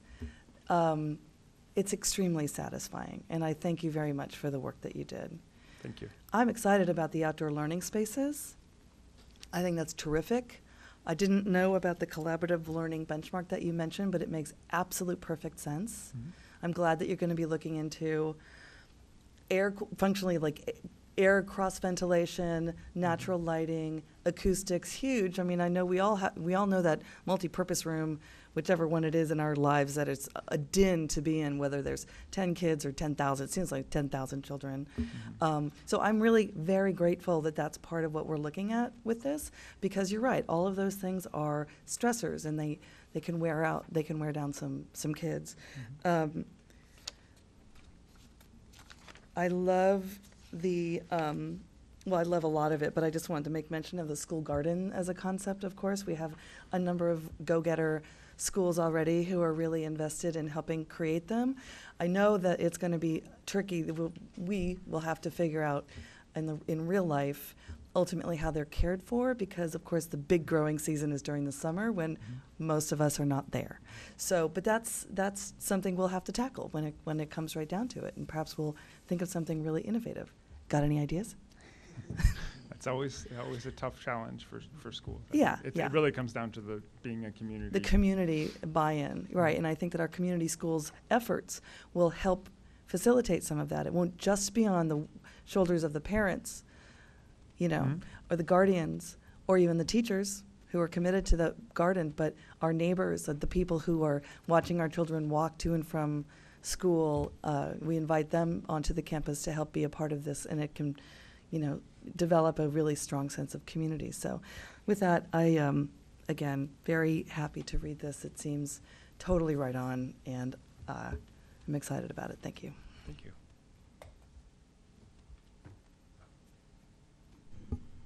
Director Stewart. Thank you. And thank you for being here this evening to present. I'm taking a look at the acknowledgments in the beginning, and curious when you had an opportunity to visit various school sites to do assessment. That work, which kind of followed after the committee meetings, at least, of producing this document, was over the summer. So, and I'll go over that a little bit later when I give the update, but essentially our staff has been to all of the school sites now with QKA and also with Van Pelt Construction Services as well.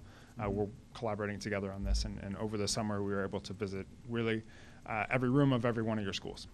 So that's kind of the next piece of this, kind of goes right along with what are the program needs, what are your physical needs.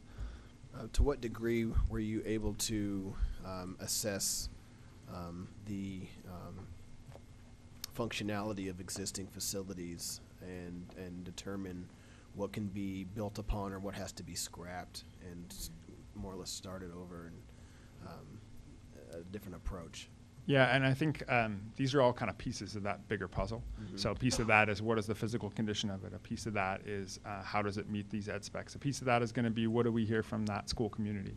How do they feel that school is working for them? What are those needs? And then a piece of that is going to be a financial calculation too. And after we kind of figure out our master plan and that list of improvements we'd like to see to the campus, then we need to cost estimate those, and that's where Mark has a lot of work to do, and coming up with those costs, and then figure out, all right, what's the cost benefit to replacement versus repair and modernization, and that's kind of all part of putting this whole recipe together to make that total master plan at the end.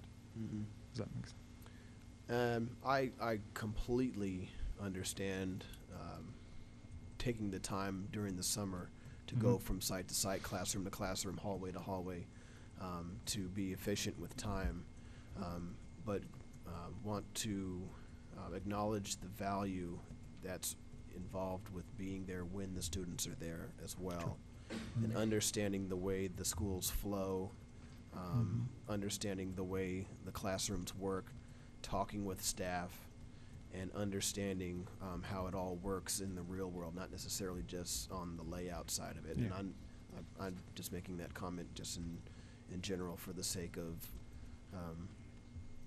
theory and application. The other big issue, obviously, when we're talking about upgrading and what are the needs, is protecting our assets and making sure that what we do invest and do put in place can live through its useful life, because it's still there.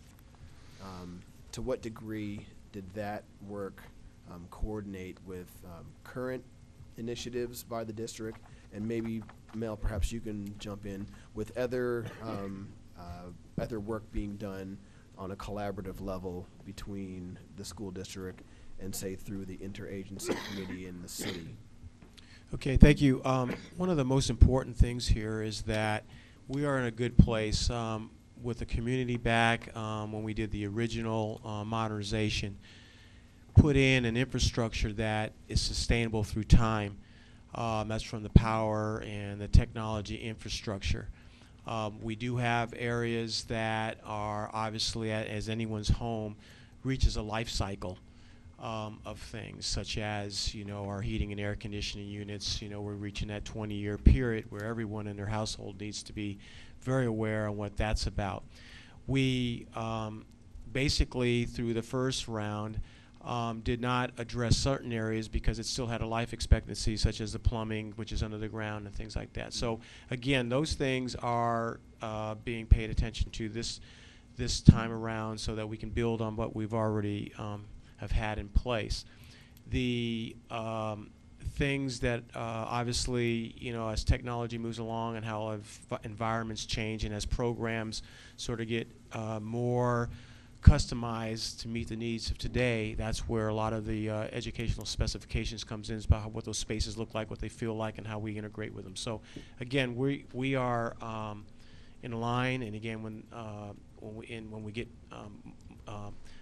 get more into conversation after this next phase, as well as letting the community know the amount of how much work we are paying attention to basically be able to sustain ourselves through time, and as we prepare for ourselves for, obviously, the bond that we're looking for in June of next year, is that we want to make sure that the community knows how committed we are. We want to protect the investments that we've had 20 years ago, and as we are trying to build upon those for the next round of years to come. Yeah, thank you for that update. Part of it also, I'm curious, going through this process, this is very comprehensive, but to what degree are we looking at, and you brought up this word a few times, sustainable assets, things that are not planned obsolescence, but something that we can see be useful for many years to come, because it's not necessarily a technological piece that will be obsolete by just the growth of technology, but something more along the lines of whether it's lighting or just design that's more efficient and sustainable. To what degree does that play a part? I think in a number of ways. I think whenever we look at improvements, we try to really look at things from that perspective of lasting a long time. I mean, you're not going to get a lot of opportunities to improve your school, so we need to make sure that we use every dollar as best as possible and make sure that lasts a long time. And I think that comes through, in the type of materials that we choose and the actual durability of things. I think another piece of that too is designing for flexibility. And making sure that we're designing spaces. As much as we know about how we're teaching now and how we're going to teach in the near future, I don't think anyone could say they know how it's going to work in 2040. And these school buildings still need to be here then. And so thinking about how things can be flexible for that, and you have a lot of schools that I think will lend themselves to adapting themselves well. that are flexible. Thinking about that, and then sort of the other aspect of sustainability is looking at, being energy efficient, making sure that we're reducing that cost to the district, and you can put that money into students, and thinking about those things too. And that's a big part of what we do too. That's one of the reasons we reference the Collaborative for High Performance Schools thing, because that's a big part of that program, and that becomes kind of a good guideline for us to use for all those sorts of things. But it has a big piece of energy efficiency as well, and that's something we'll look about. It's something you guys have already done a really good job of as well with I always forget what they changed their name to, but the energy education program, and really looking at the energy plan that you guys have, and making sure to be efficient about how you use energy, and also the improvements that were done under Measure A. I think a lot of the lighting systems, electrical systems, and things like that were upgraded, and there a lot of that work as we went through is really in pretty good shape, and a lot of that infrastructure is there, and we won't need to do a lot of those things. There are some things that are worn out, like mechanical units, like flooring, things that just have a time that they wear out, but those are pretty easy to replace too. They don't require it's replacing a piece of equipment. It's not remodeling and tearing apart a whole building and putting it back together. Okay. My final comment is probably again for you, Mel, and it has to do with our ability to identify and update our working drawings for our sites through this process. There's been some discussion about to what degree we know where everything is, so to speak, and to what degree is there a part of this process that includes updating, whether it be a utility plan or something along the lines of knowing and diagramming where the various utilities are, or other assets on a site, or is that not a component no, or it's something that would be on the side? Excellent. It's always something we build upon. When we first started this back in 1997, there were ancient drawings, and which basically were called, i.e., as-built drawings, but that's what they were, in a sense of what they call as-built, but they weren't really what as is, when you actually get into the work. Through the process that we did with modernization, you got to another level of technology which had a lot more ways of making sure that we ensured documentation was pretty accurate. So our drawings are pretty accurate for what we knew at the time. So each time you touch a building, or each time you're building something, you add more information into what you have. Again, we did not get into a lot. There were some unknowns within the building that we now know are on our drawings. We have that clearly noted, but we're going to be going into the ground a little bit more this time around. Hopefully, we'll be doing it in a way that will provide ways that we do surveying in a way that before we actually get into the actual contract work, is that we do survey work, which is an added cost, but at the end of the day, that survey work ends up being a cost-effective way because we're not ending up doing it when we're into construction. So again, it's always a challenge. We have documents, though, that are only less than 20 years old, so we pretty much have some pretty good information. It's just a matter that lessons learned is that we infuse a portion of work, we do survey work before we actually start construction. And I would say, we work with a lot of school districts, and record drawings are often a problem, but you guys have done a really good job of keeping those organized, and the room that you have full of the drawings, we're able to find pretty much anything we need within there without too much trouble. And so that's been really helpful for us as we, embark on this really high level master planning process where we're not, as you said, we're going to get into the details of that when we actually start doing projects and doing surveys and making sure everything is exactly right. But the level of information that we need now, just to make sure at a high level we understand how the site works, we're able to access pretty easily. Thank you both, and look forward to the next steps. Thank you. Director Ubaldi. I too appreciate the presentation and the care that you have given to invite us to review and participate. Thank you. And I like the approach of looking at the users and how the facility impacts them. And I like the words that was used earlier by Trustee Waterman and Trustee Stewart in regards to the holistic and comprehensive approach. And the other thing also, you did not take a lot of assumptions that many of us who sometimes write and talk about the goals and values, but you actually describe what they are and describe the particular what a wall-to-wall academy is and what STEAM is, and so it was very inviting, rather than just making assumptions that we know those particular things. And I really appreciate that, the care that's given by your the write-ups and the preparation. Two questions I have is that. You mentioned that the staff have been involved. Mm-hmm.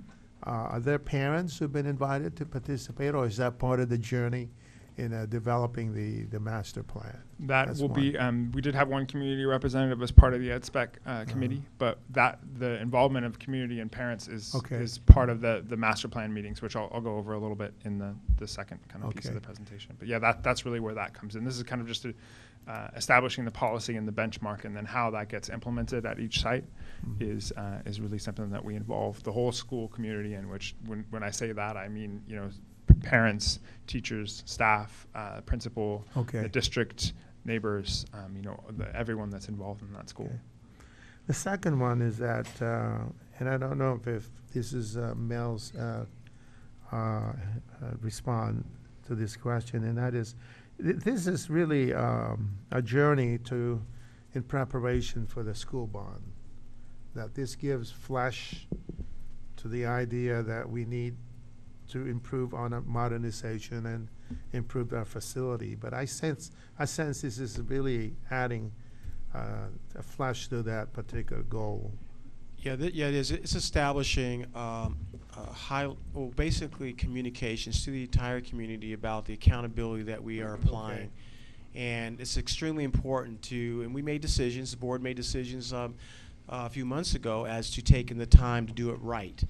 And so the message that's need to be shared, and I hope that those that are listening and those that are here understand this journey. This journey is one that is a collectively journey for everyone to participate and everyone to engage themselves to basically to protect the assets that we have and to protect and build upon our future. So yes, this is a means to establish a high level of communication and continued communication to the entire community as to what the effort is, and because we do care and we want this to work. Wow. I've been involved in many bonds, Sacramento, Elk Grove, and San Francisco, and here, and I've never seen that type of preparation to clarify the goals that we're trying to achieve, and I really appreciate that. Thank you.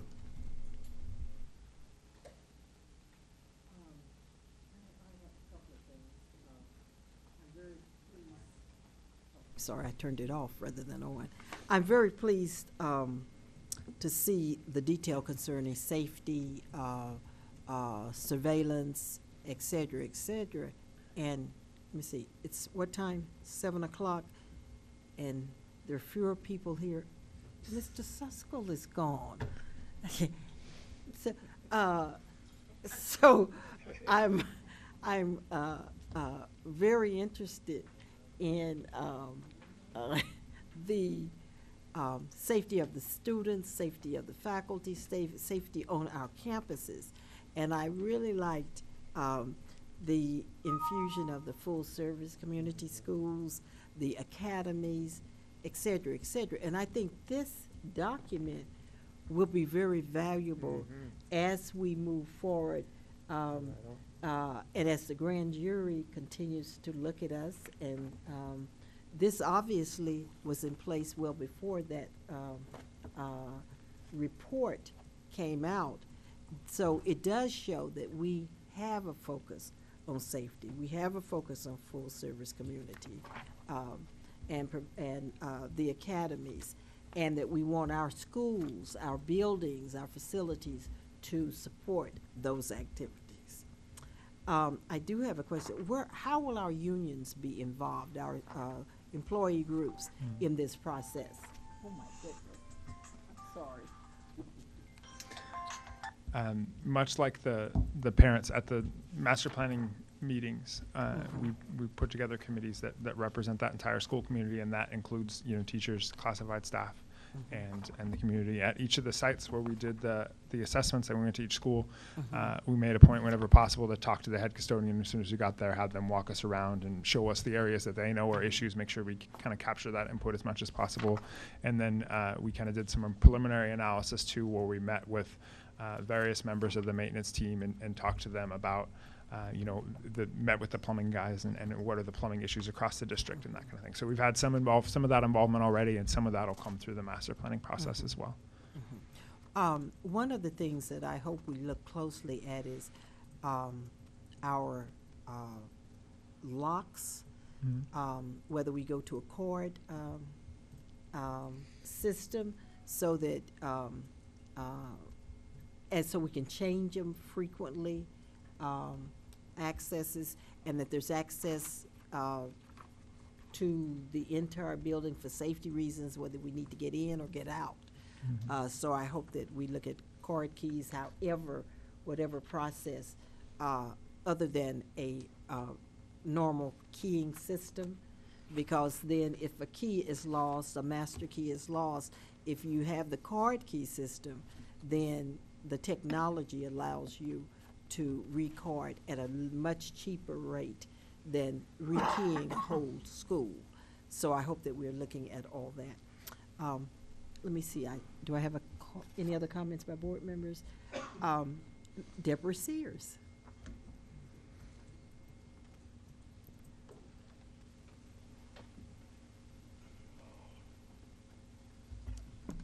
Good evening again. Just to be clear, we're talking about the ed spec, the big 105 pages. Okay. So I also very much appreciate the document. I was like, wow, it's like it's a book about our schools, our district. It's lovely. I love the garden insertions there and all the references to all the good things we're doing. Just a little comment about the garden. It is it's a community builder. All summer I watched our garden at Mare Island. We kind of had some rough starts for a couple of years with ours, but we really committed. It took my family, a teacher, and a couple other families and students, and we just sort of informally, whoever passed by that day, was the dirt dry or not, and let's water, let's not, let's harvest. It initiates conversations. I have more people come up to me while I'm in that garden. Oh, what is this, a school? Wow, this is so cool. Every class has contributed to that garden, whether it's been an art piece or planting or watering or harvesting. It's a place that everybody respects. It's just beautiful. So, love the garden thing. So, EdSpec, couple of questions really, and I think I'm going to my master planning meeting on Monday, so maybe some of this will be answered, but I just want to do my homework tonight and make sure I'm ready. In the introduction on EdSpec, it talks about elementary, middle, high schools, and K through 8. Yet in the district-wide standards, I see elementary, middle, and high school. I don't see K through 8, so I'm wondering, should I just consider myself elementary and middle? Or is there a K through 8 slot that's specific to a district-wide standard or not? So some clarification would be great, because I know we always say we have STEAM at all our middle schools. Well, does that include our K through 8? Because we only have really one math science teacher at in our 6th grade. I mean, I guess we have 3, but how are they integrated into the STEAM, and is a STEAM lab going to happen at our K through 8? So I'm sure you were expecting all of that. Technology. I think I read a sentence about we're looking at the near term because it's hard to predict the long term. I like the word sustainable. Let's prepare for something that's sustainable. Define adequate main connection. The word adequate, a little vague. Maybe appropriate, maybe according to science text standards of today or in the future. I know there's standards out there for internet stuff, so I would hope you know how to connect to that. And then how do we support continued growth? And is it really impossible for anyone to know the future of our technology? I mean, could we consult with AT&T, Apple, Microsoft? What's on their R&D plane? You know, we'll keep it proprietary. We just don't want to waste our bond money building something that's just not going to fit. I'm out of time. No, we'll give you a little bit more. The other question was, you know, look at movies. That's some ideas. Talk to students about what they think their future holds for technology. What do they want to see? I bet we get some creative stuff out there. I'm sure my son will give you some ideas. Plumbing in classrooms. I know my second grader is in a module with no sink and no water fountain. I know there might be some reason why, but going into our plan, I didn't see plumbing kind of addressed in classrooms, so I didn't know if that's just not appropriate. Did say kindergartens will have restrooms accessible from the classroom. So does that mean a bathroom in the classroom or just around the corner? At a health and fitness academy, also maybe environmental science academy, and our hospitality, can we have a full kitchen? You know, cooking all the time at a health and fitness academy sounds kind of like makes sense, right? So our kitchen, I know we talk about warming kitchens, but nutrition is part of the holistic approach we're taking at our school, and to be able to go from garden to kitchen to that full service type of thing would be wonderful. And it fits with our mission. So anyway, those were some of the questions. And since this is a draft, I presume it could be adjusted or tweaked according to accommodate that. Thank you for listening again. Appreciate it. Thank you for your comments. Anything, other questions, comments? Thank you so much. Excellent presentation and very informative. Thank you. That was not an action, that was an information item. Item 10.1, personnel actions. Director Waterman. Good evening. Hi, Gigi. Hello. So I see a number of teacher appointments here, and I've certainly been getting a lot of communications of concern from teachers with overages in their classroom. I'm wondering if this is an example of our attempt at dealing with some of our overages in our classroom and where we are with that. I'll take that one. We are in constant communication around overages. And one of the things that I'd just like to state up front is that with regard to middle and high schools, that's where the complexity comes around overages because of the complexity of a master schedule concept. And so tomorrow we have an intensive meeting to go through all of our overages, not to say we haven't been doing things in the past, but things like we've added 0 and 7th period for credit recovery. So that's reflected in some of the numbers that teachers have. We have students that are taking cyber high courses, and therefore they're not really in the classroom, they just have to be reflected with a teacher. So we have those kinds of complex issues that we're working through, and we have some issues with regard to our middle school and some of the configurations of our classes that we're also working through. That's not to say we do not have some more hiring to do. We've done a great deal with regard to K through 3. You remember in our LCFF presentation that we're back to quantifying how far we can get to 24-1. And so we've done hiring there. We had some issues with regard to life circumstances with some of our teachers that caught us by surprise at the beginning of the year. So we've had substitutes in those regards. And so it's all very complex, but with regard to the work that is going on, we are all working together in a district team to address those overages because we do not want class sizes over the amount that they are supposed to be. In addition, I just want to commend up front future Dr. Patrick, who is working on her doctorate, Thank you. for all of the great work that she's been doing, because I'm telling you that HR has been busy. And so we appreciate you wholeheartedly, future Dr. Patrick, as well as Eleanor Bruton, who also has been working very hard in human resources. Yes, thank you, Gigi. It's Thank true. you. I can see that human resources is thriving under your care, so thank you. And thank you, Dr. Bishop, for the clarification.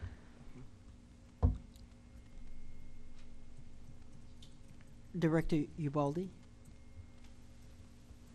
Thank you, Madam President. I see here Philip Shelley, Director of School Management and Support, Academic Services. I read that very well, but I don't know what it means. What is it? What's the job description? What's the responsibility and portfolio, etc.? Could someone take the time to tell me about that particular Surely. position, please? I'm not sure if Mr. Shelley is still in the room. He's Is he? outside talking to Ms. Bruton. Please. Or consulting, I should say. I would say that you know that Mr. Santos has accepted, former Director Santos has accepted a position in another school district. We therefore had the opportunity to recraft a job description that basically allows for an individual to be the primary contact for the management of our schools, which is much different than the curriculum and instruction arm of our schools. This is simply the management of our schools, which could deal with safety issues, could deal with suspension expulsion issues, those types of things. And when it comes to Director Shelley, I have to say that I sat in actually on every single interview because of the very important role that this is. I wanted to see all the candidates. And we had several external candidates and a couple internal candidates. And when I tell you that this young man far outclassed any candidate, I'm telling you, it was amazing. And so our schools will be in great care. This is the individual that our principals will call if they have X happening on campus that's inexplicable. And already in his role as a coordinator, Mr. Shelley was out and about. We could never find him here. He's always on the school campuses. So this is a natural fit. What adds to his role will be evaluating our principals. And having served at a school site as an administrator for so long, he really gets it. And he's been able to plug in immediately. And so we are truly, truly, truly very happy to have Mr. Shelley as our new director. And while I have the mic, if I could just take personal privilege and acknowledge a couple people who have moved on from us, but we never want to hold anybody back if they see opportunity for growth in their career. So on the second page of this document, you'll see that Christine McGiffert, who is our Administrative Assistant Confidential Human Resources, she's moving on. And it's a big deal. Mm-hmm. And she's going to be making more money and having more responsibility. Mm-hmm. And she'll be working for the California Teachers Association. So she has understanding of that whole piece, and we're very excited for her. Mm-hmm. And in addition, we're excited for Anthony Ryans. You'll know him as the after-school coordinator for Cooper. Mm-hmm. And if you have witnessed everything, Lance is nodding his head, then you know this is a young man that puts on plays. The last thing I attended was a 50-minute play, complete with dancing, singing. I mean, students who had memorized. Mm-hmm. This is an outstanding young man. Mm-hmm. And GVRD has snatched him. I have a conversation I need to schedule with Mr. McAfee because I'm not happy. Mm-hmm. But he's moving on to GVRD to accept more responsibility as well. So I definitely want to appreciate every individual on this roster, whether they're coming into our district or going out, because in many cases they're going on to greater and better things or moving up to greater and better things, which includes Mr. Shelley. Thank you. Well, Madam President, I'm not through, ma'am. Okay, go right ahead. So, although I may take the floor from you. No, go right ahead. You could. Go right ahead. The question I have, is this a promotion? Yes, it is. Oh, why didn't you say so? That's something to celebrate. Yes, it is. All right. Thank you. Congratulations, Mr. Shelley. Thank you. That's all the comment I really wanted to make. Well, Thank I you, wanna- Madam President.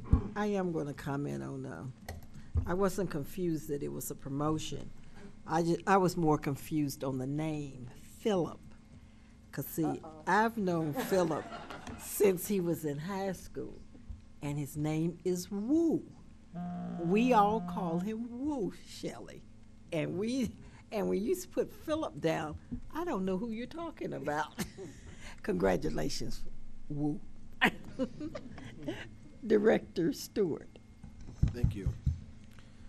I want to piggyback on the comments made by Trustee Waterman and know what our strategy is for addressing the overages at this stage in the school year, when it may not always be the easiest situation to find the best and brightest. It can become a challenge, and so therefore, are we in a position to reach out to our retired teachers? Are we able to look at other options that may be in a private setting? What is our strategy at this stage? Because I wanted to let it be known as well, the overages were a theme at some of the back-to-school events that I attended. So we're doing a variety of different things.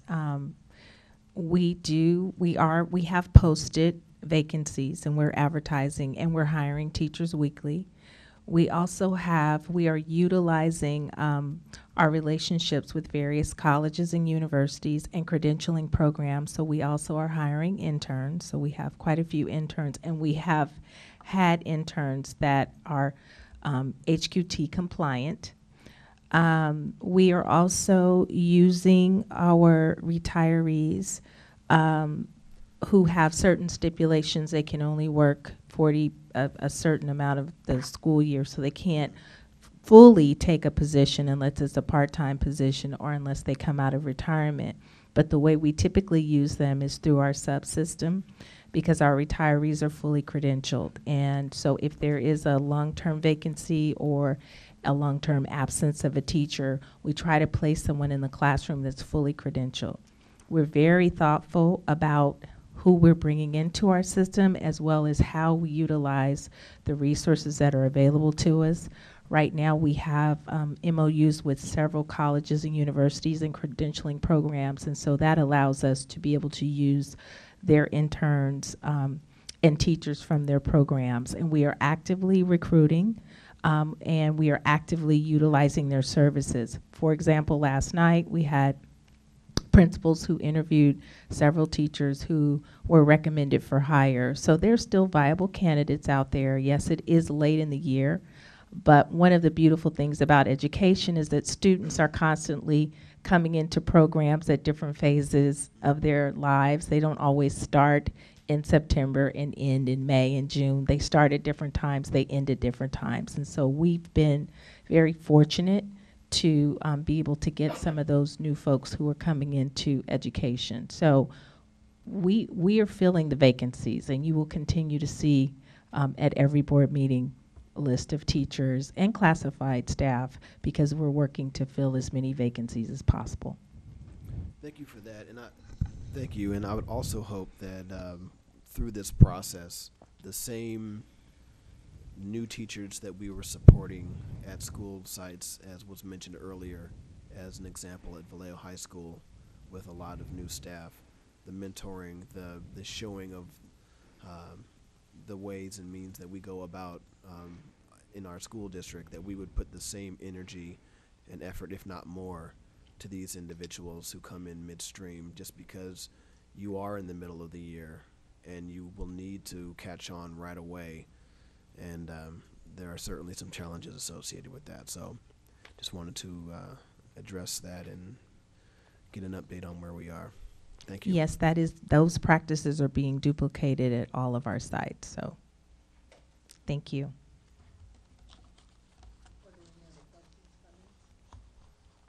sorry. Any other questions, comments? If not, we thank you, future Dr. Patrick. You're welcome. 10.2, Facilities Master Plan presentation. This is a information item. Again, Steve. Hello again, President Wilson and board members, Dr. Bishop.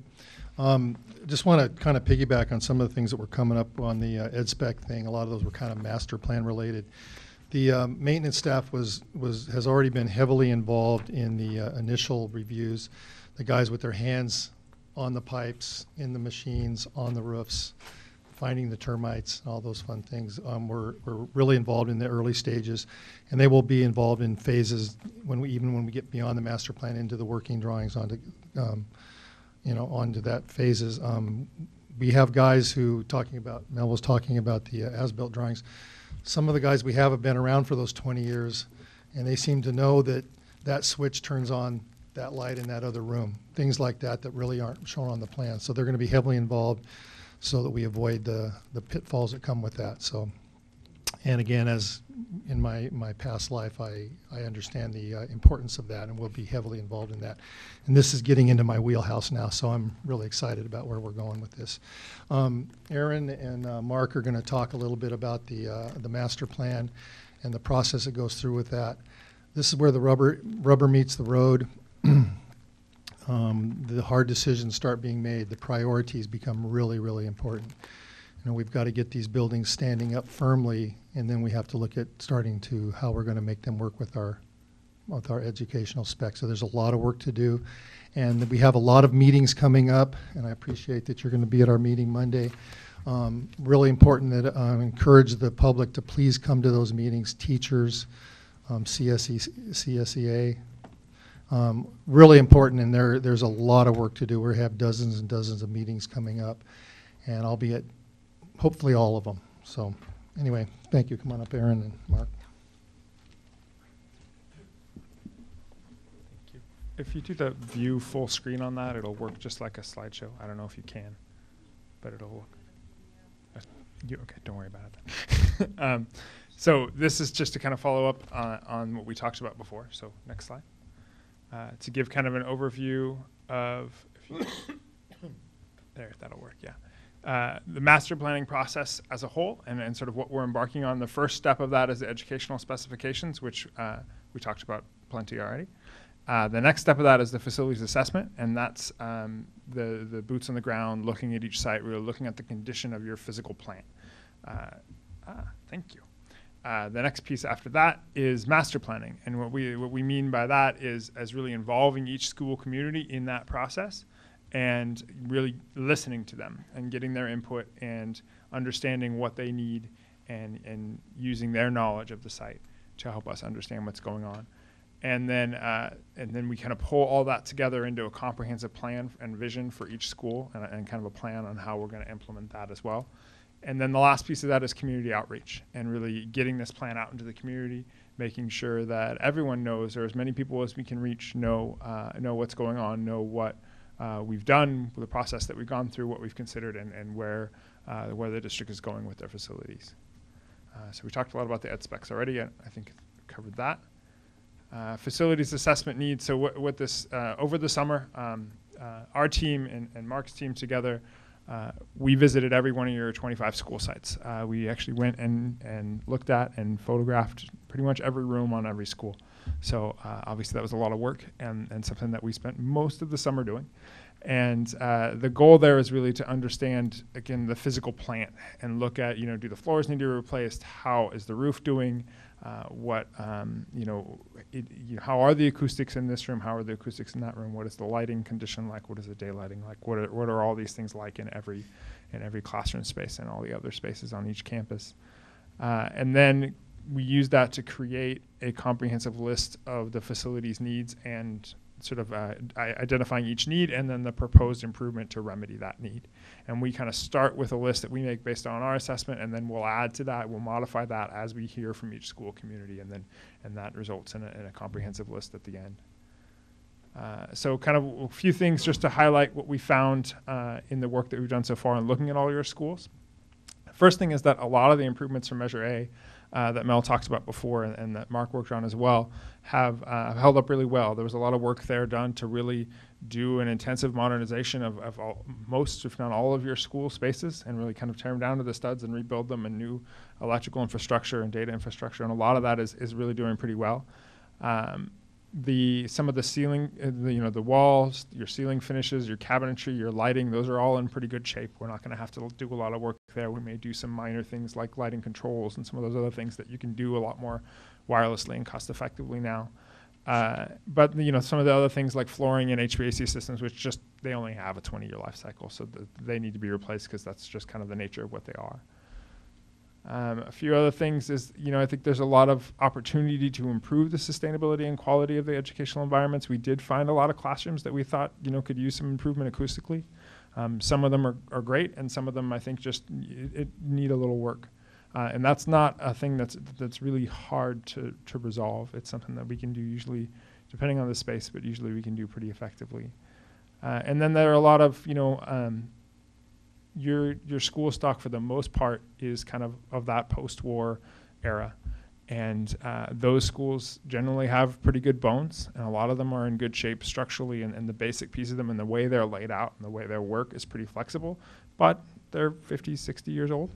And so schools don't work the same way they did 50, 60 years ago, and especially going forward, that's changing a lot. And so there's going to need to be some improvements to accommodate those educational program needs, and improvements in security and connection to the community, because that situation has changed a lot since that time too. And so those are some of the issues that I think we've seen as have been to your school sites. So the next step, which we're starting on Monday, is master planning. And so at each school site, there'll be a facilities master plan committee that gets formed. And elementary school sites, we've paired up to have one committee for two school sites that are similar in nature. And then the middle schools and high schools all have individual committees. They're larger campuses.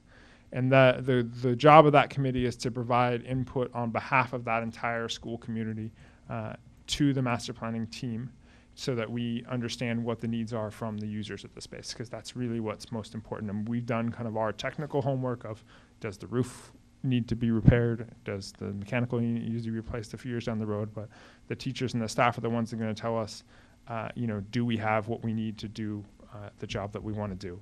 And do we have the facilities that we need to meet the requirements that we talked about for the ed spec? And then also, how should that work, and where should those go, and what would be the best way to take advantages of the opportunities that we do have at each school? So this is kind of the composition of that committee that we've been working with the principals to set up at each site. So there'll be teachers, representative teachers from the site, representative staff members, parents, neighbors, and community members, and then of course the district staff as part of that as well. And then this is kind of just a little bit of overview. We have 2 meetings at each site, and so that's a total of 50 meetings that we'll be having over the next 3 months. So we'll be very busy. But the first meeting, just kind of a brief overview of what the agenda will be for each meeting. At the first meeting, we'll kind of give an overview of the overall master planning process. It's important that people understand that this is a very high-level analysis, and that there'll be a lot more community input before things get built. So we want to think about things really strategically and at a high level at this point in time, and then there'll be plenty of opportunities to come back later and understand exactly how many cabinets we need in each room, and things like that, and also understand how these meetings fit into the overall process of kind of what I explained to you guys a few minutes ago. We'll give a brief presentation of what the requirements of the ed spec were for that particular school type, and sort of that baseline, and what we see as our initial reaction to things that need improvements that need to be made to meet those requirements, and then also what we found as part of our facilities assessment, and then get their input on other things we may not have noticed that need to be improved, or just general condition of the facilities themselves. And then really, I think one of the overall, just the ground rules, and we have kind of a charter that we'll use for each of these committees, and is to make sure that we work collaboratively, that we really try really hard to make sure everyone's viewpoints are heard, that everyone has a chance to speak, that that we make decisions by consensus wherever possible, and that everyone can, it's important that we have these discussions together as a group so everyone can hear everyone else's viewpoint. In the second meeting, in the time between that meetings, we get to go back to our office and come up with some ideas on how this is all going to come together on that campus. What's the vision for that campus going to be? And so the first thing in the second meeting is for us to show that work and then have a group discussion of that work, have a collaborative kind of working session of, we think we think there should be a new multi-use room, it should go over here instead of you showing it over here, and that kind of thing, and why, and how that's going to work together to make the best environment for learning.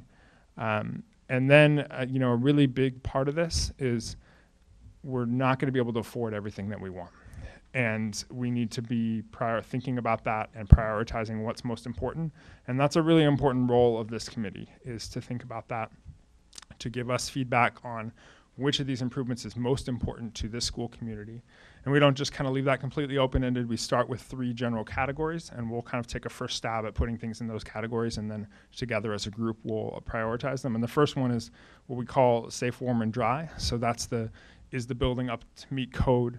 Making sure the roof doesn't leak, making sure the mechanical system works, making sure all those things are in place. That's kind of baseline. We have to do that before we can do anything else. The next 2 are current facility needs, and that's really going to be what do we need to put in place to meet those requirements of the ed spec, to meet those needs for your educational program now. And then the third priority is future facility needs, and what kind of facilities are needed or desired by the community that go beyond that basic ed spec level.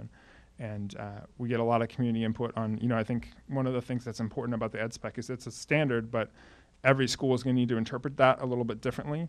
I think the K-8 schools are a good example of that. I think one of the reasons we didn't come up with a standard for that is because each of them is pretty unique on its own. And I think it's going to be pulling elements from the elementary and the middle school things and figuring out, okay, how does that work for each of the K-8 schools?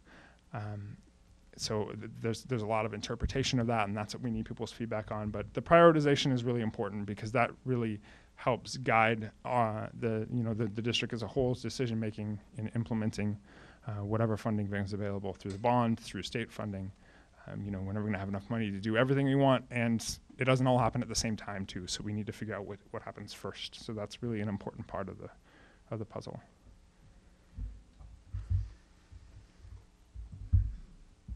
Good evening. He was on a roll, so I didn't want to jump in.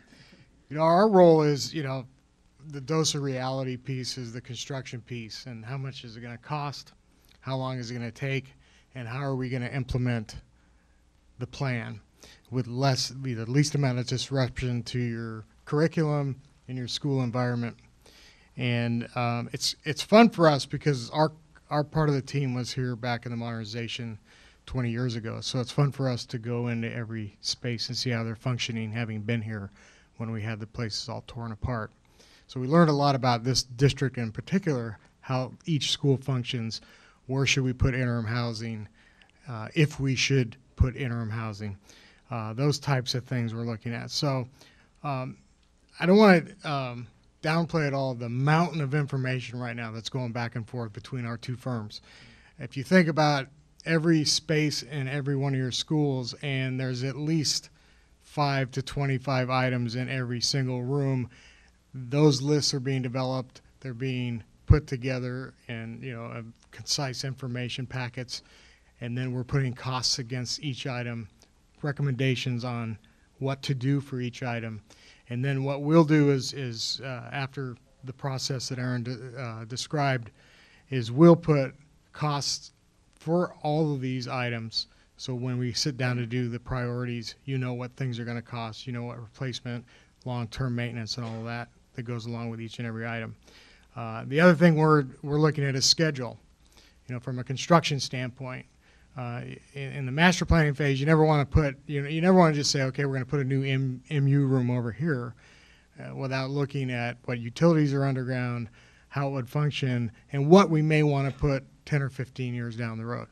So it's a very comprehensive document. You talked, Dr. Ubaldi, earlier you talked about being part of the flesh of the bond program, but this is a great idea to do whether or not you have a bond program. Your district should have a plan and a vision for your facilities, and this is going to be a working document that you'll be able to use for many, many years. So. And just to to conclude, we thought we'd just give you kind of a little bit of what our expected outcomes of the process are in general. The first is to really engage those school committees in the process, really listen to what they have to say, and have a collaborative discussion so that we come to a consensus understanding of what's best for the school and what that school needs. And then through that, create an innovative vision for the future of each campus. And then identify and prioritize what we need to do to get to that vision, and pull this all together into a plan that is supported by each school and community, and makes it clear what, is a clear guide for decision making for the district in the future. And that's that. Any questions for us? Director Stewart? Thank you. With regard to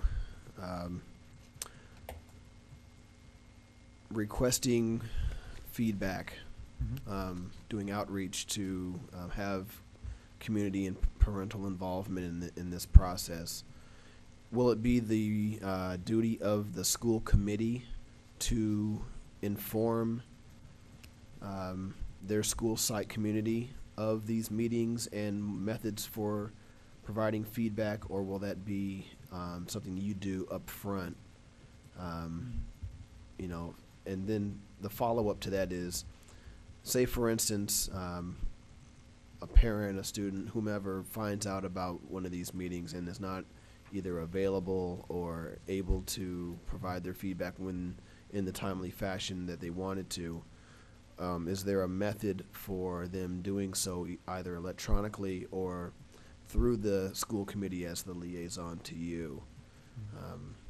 So it's essentially, my questions are essentially about providing this information to the public and their methods for relaying it back to you. Sure. And you're actually reminding me that I think I forgot a slide in this presentation, and that is the last step in this is community outreach. And the way that we've set this process up and that we think this works best is to have that school committee represent that whole community, but not have those be open community meetings, because I think it works best to work with a small committee that can work together and work collaboratively. And there's going to be a lot to go through in these meetings and tackle those issues. And then when that plan is complete, when they've made their recommendations, they can obviously seek feedback, seek input from sort of the constituents they represent, if you will, as part of that process. But then once that's complete, having a plan, which is something that we're working on for how to get that out to everyone else and get your comments. So we'll likely have bigger, kind of more town hall kind of meetings throughout the district to present the plans for a number of schools and get feedback from that, maybe larger community for all those schools to have a more general open session to get that feedback. We've also talked about, electronic means of getting that out there that's putting on the website, or having other means of trying to get as much information and feedback as we can once we kind of have that draft plan complete. So that's kind of the overall plan, and we're still kind of working out exactly what the best way to do that community outreach here in Vallejo is. Thank you. Director Waterman? Thank you.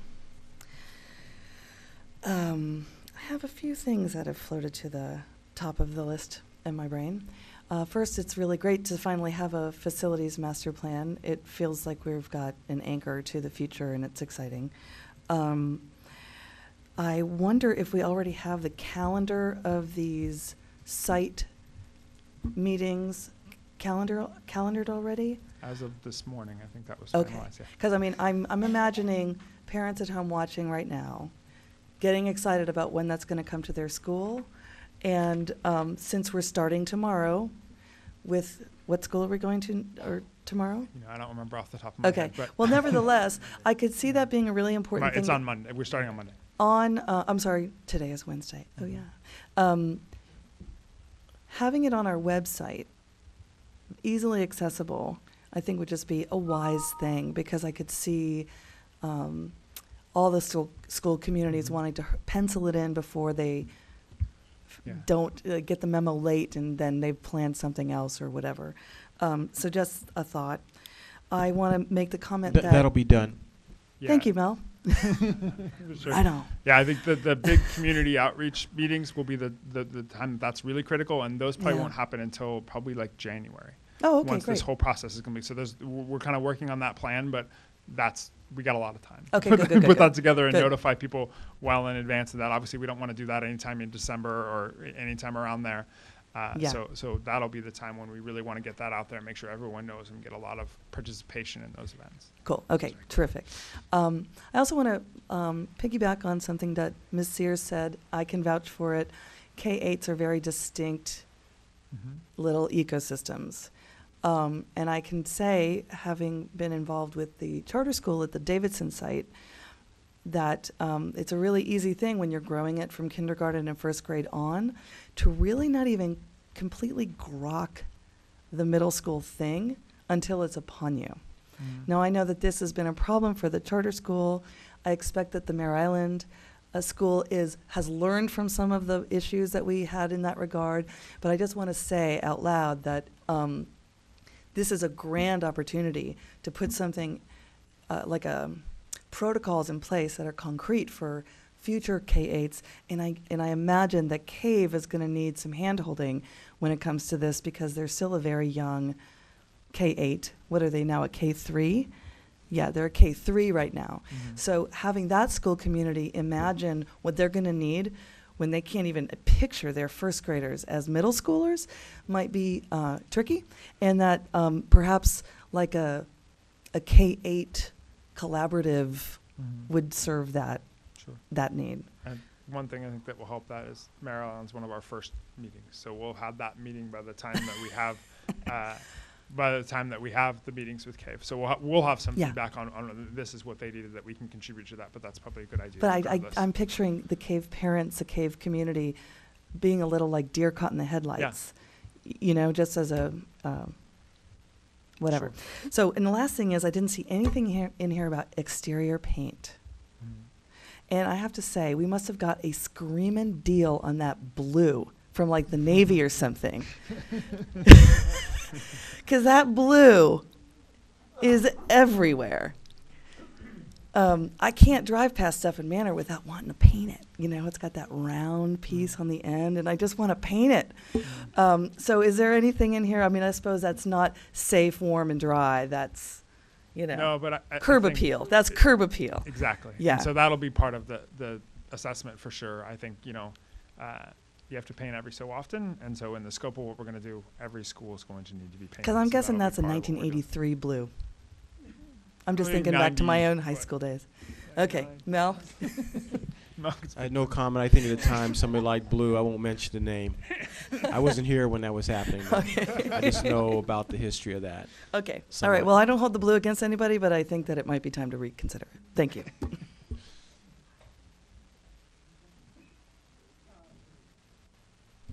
Director Ubaldi. Thank you for your report. It says here, initial findings, many improvements from the Measure A are holding up. As you know, both President Wilson and I were in that committee and were successful in raising $133 point something million. And we commend you. Obviously, it's going to be Van Pelt to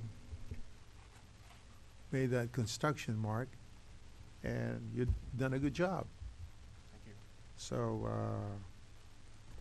why do we need you if we're doing such a facility so good? Doing a good job. No. Anyway, just want to thankful for the good work that you've done, and appreciate it very much. That's my comment. Do we have any cards? Thank you so much for this presentation, and the facilities plan is very much, very important to the district. It becomes our roadmap. Thank you for having us, and thank you for your time. Thank you. Okay. Moving to the consent items, 11.6, 11.7 have been pulled. Any others? 11.10, Madam President. 11.10, Director Waterman. 11.2, please. 11.2. 11.2, 11.6, 11.7, and 11.10. Is that not correct? That becomes 12.1, 11.2 is 12.1. 11.6 is 12.2. 11.7 is 12.3. 11.10 is 12.4. Okay. Director Mumpson. If there's no further discussion on the remaining ones, I would move to accept them. Approve. Second. It has been moved and seconded that we approve 11.1, 11.3, 4, 5, 8, 9, and 11. In discussion? All those in favor? Aye. Aye. Those items are now approved. 12.1, contracted services. Director Waterman. Thank you. I think it's important to be clear about the Expeditionary Learning Categorical Block Grant. I know that some people are confused about our relationship with the Vallejo Charter School and how it's funded. I also know for a fact that I've been hearing from some of our teachers and parents at the charter school about concerns for having to actually fundraise for some of the things that I see listed here. So can someone speak to this, what the meaning of the categorical block grant is for the public?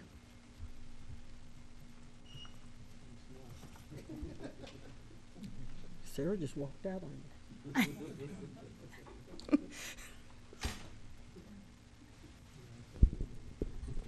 Trustee Sure. Waterman, are you referring to the items that are above the Expeditionary Learning Contracted Services contract?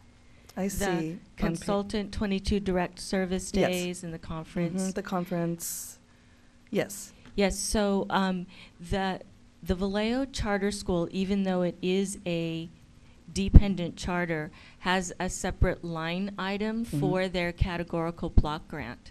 So all of these things that are listed here will be funded through the categorical block grant. They will not be needing to fundraise. I actually met with 2 members of the Charter Council last Friday, I believe, and we went over some of the expenditures that the Charter Council has been able to fund through the block grant in the past, and we believe that all of those things will be able to be funded through the allocation that's being made this year, as well as the carryover, which will also be coming back to the charter school. And what would that be? Well, I suppose that'll be a future item. As soon as we close, we'll know what the Okay. carryover is. Well, I thank you for clarifying that, because I wasn't that anxious about it, but I know that there are some questions at the school, so thank you. You're welcome. Thank you. 12.2. Madam President. What? Okay. Yes. 12.1. I have a question, Madam President, on the Continental Omega Club. Who oversees that? When someone, we grant them the 43 grand, but who actually oversees the work and making sure that our expectations are met? Thank you. So this is actually a part of our after-school program. So our after-school coordinators, along with the site administration, oversees the after-school programs, including all of our partners, including the Continentals of Omega Club, those folks that are coming on board. In other words, what kind of training do the teachers or instructors or what's their background? What's their qualification to do the work that's needed to help those young boys and girls?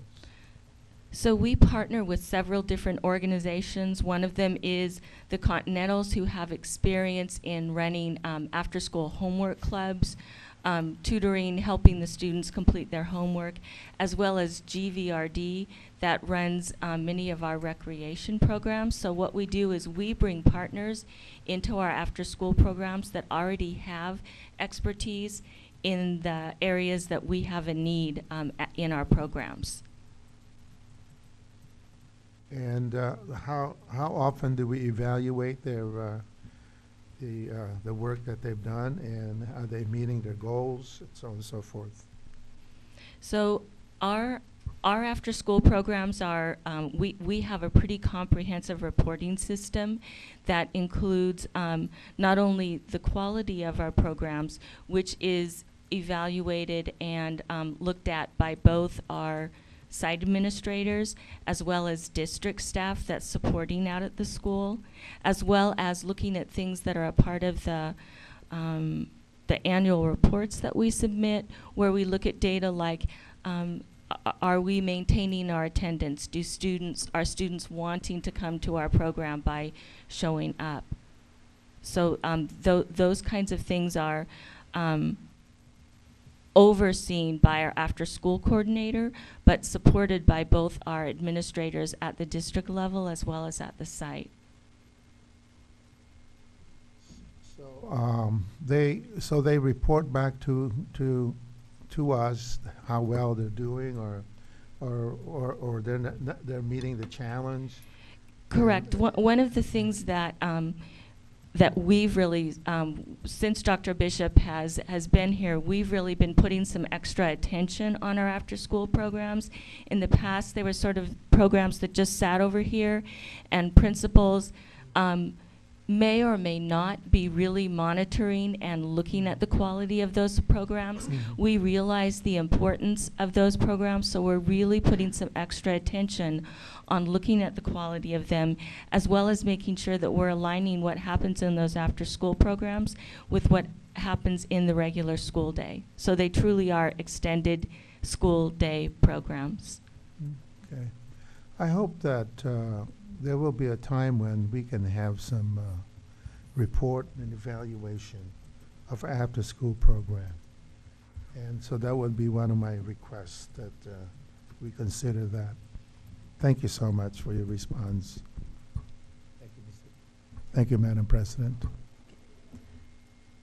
Item 12.2, lease agreement, Leaders in Community Alternatives, Inc.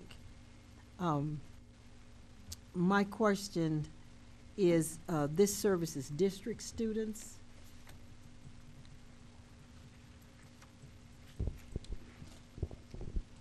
This community, what's the name of the community alternatives? It's a program that addresses the students of ages of 14 through 17 and a half years old, and those would be district students. And there may be other students. I'm not quite sure what their whole what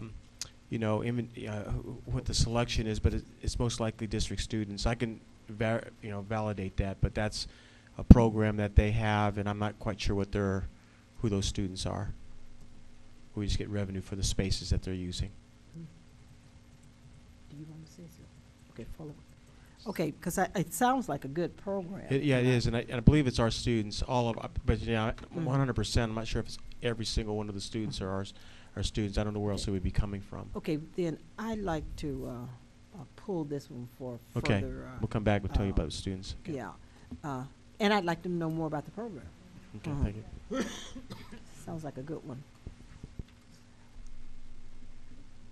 Okay, 12.3, Loma Vista Environmental Sciences Academy. Who asked? Oh, Deborah Sears. I'm sorry, Deborah. Yeah, is there a question, or It's from it's community member. Sorry. No problem.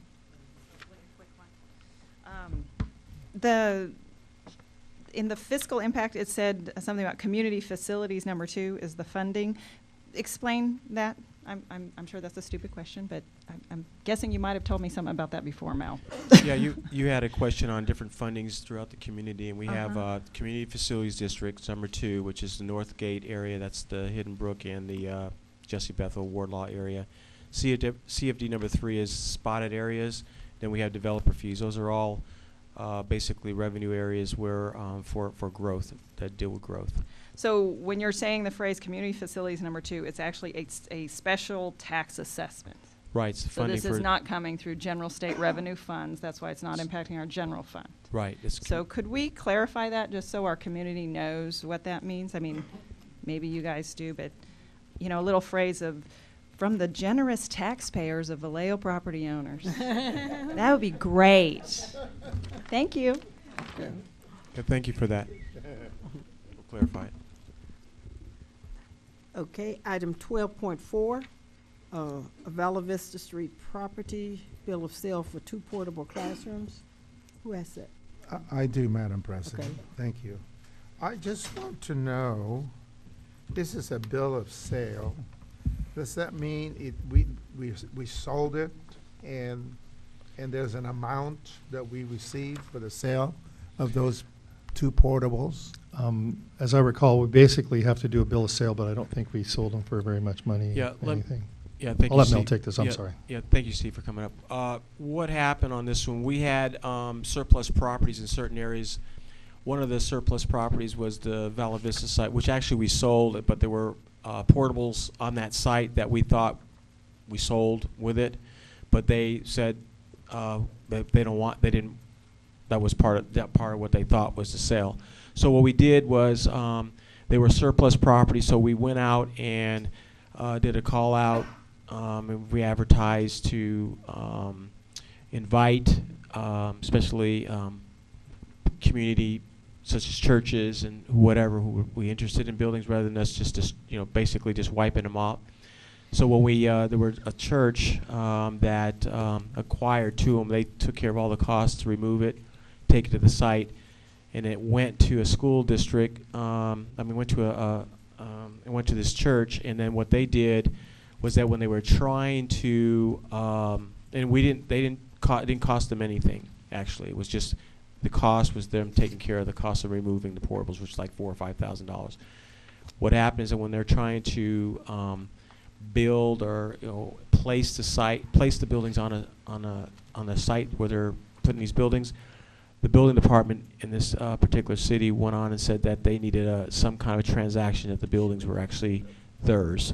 So we wanted to make sure it was clear that the board understood what we were doing here, and that was just basically just securing this kind of documentation, so this church would not have problems when they applied to the building department. Okay. Thank you, Madam President. Are there any other questions? If not, I'll entertain. I am asking that 12.2 be tabled to a future meeting. So approval for 12.1, 12.3, and 12.4. I so move, Madam Chair. A second. It has been moved and seconded that we approved item 12.1, 12.3, and 12.4. Any discussion? All those in favor? Aye. Opposed? Items 12.1, 12.3, and 12.4 are approved. Community forum, if needed. I have no cards. Future board agenda items. Director Waterman. Thank you.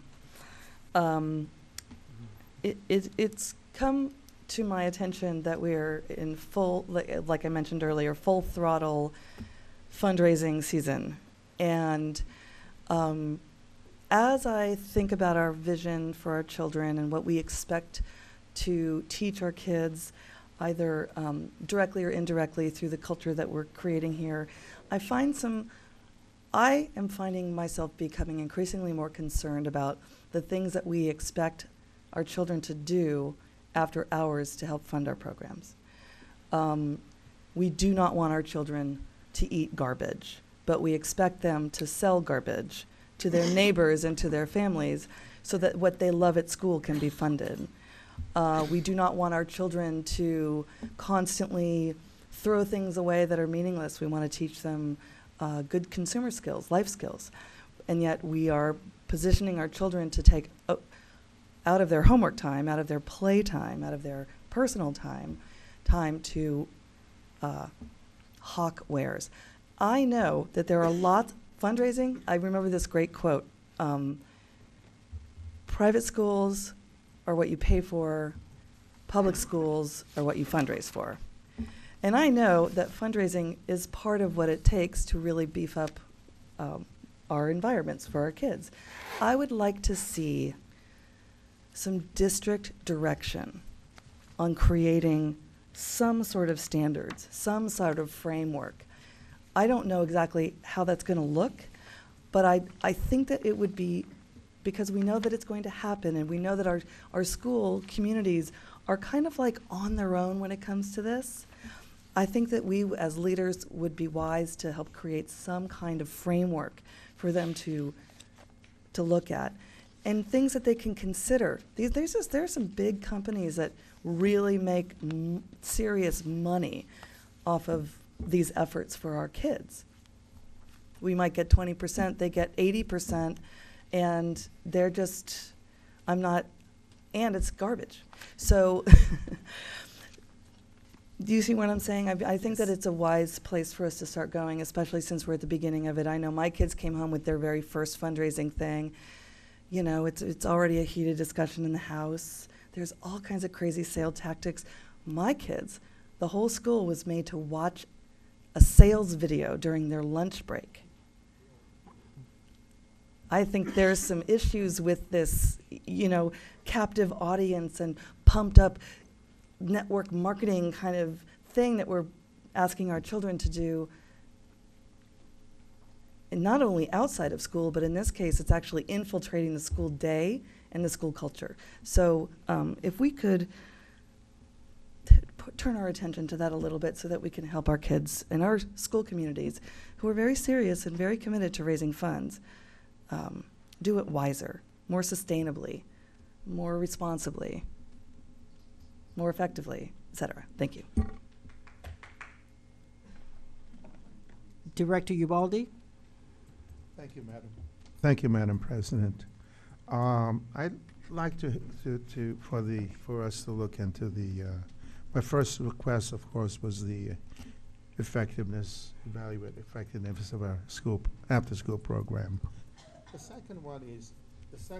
second one is I would like for us to have a report on the last comparative analysis for the last 4 or 5 years of our grantmanship, and how effective have we have done some grantmanship for our school. In other words,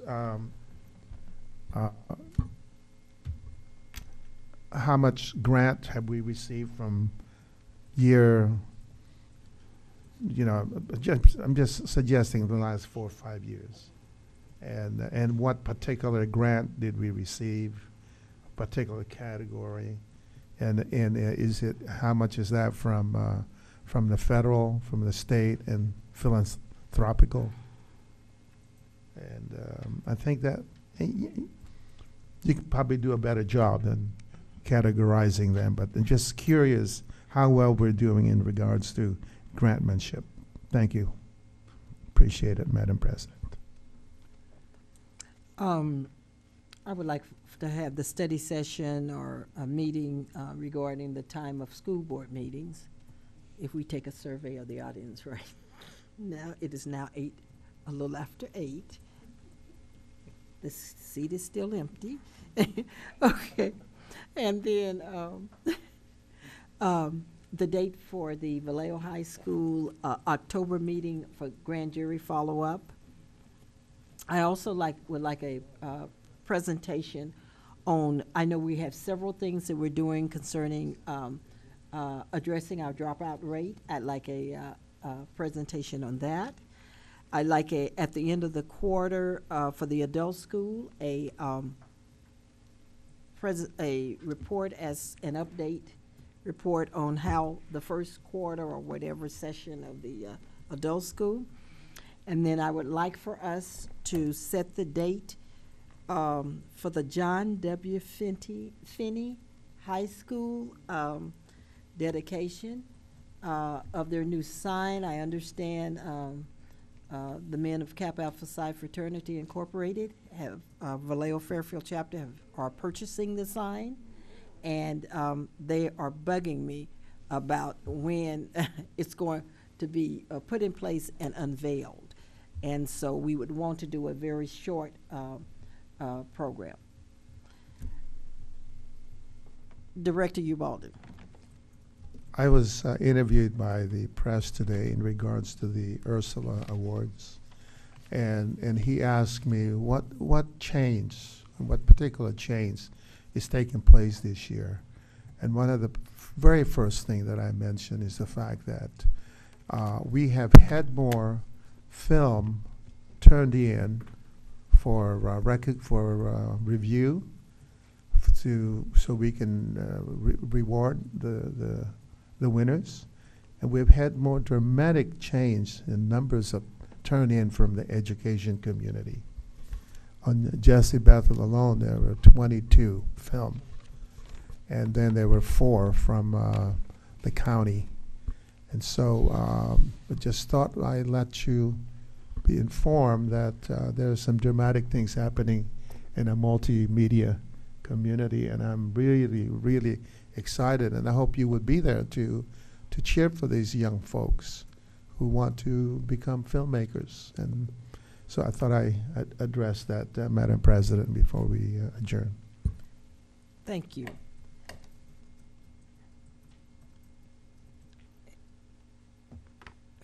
Okay, we've done all that.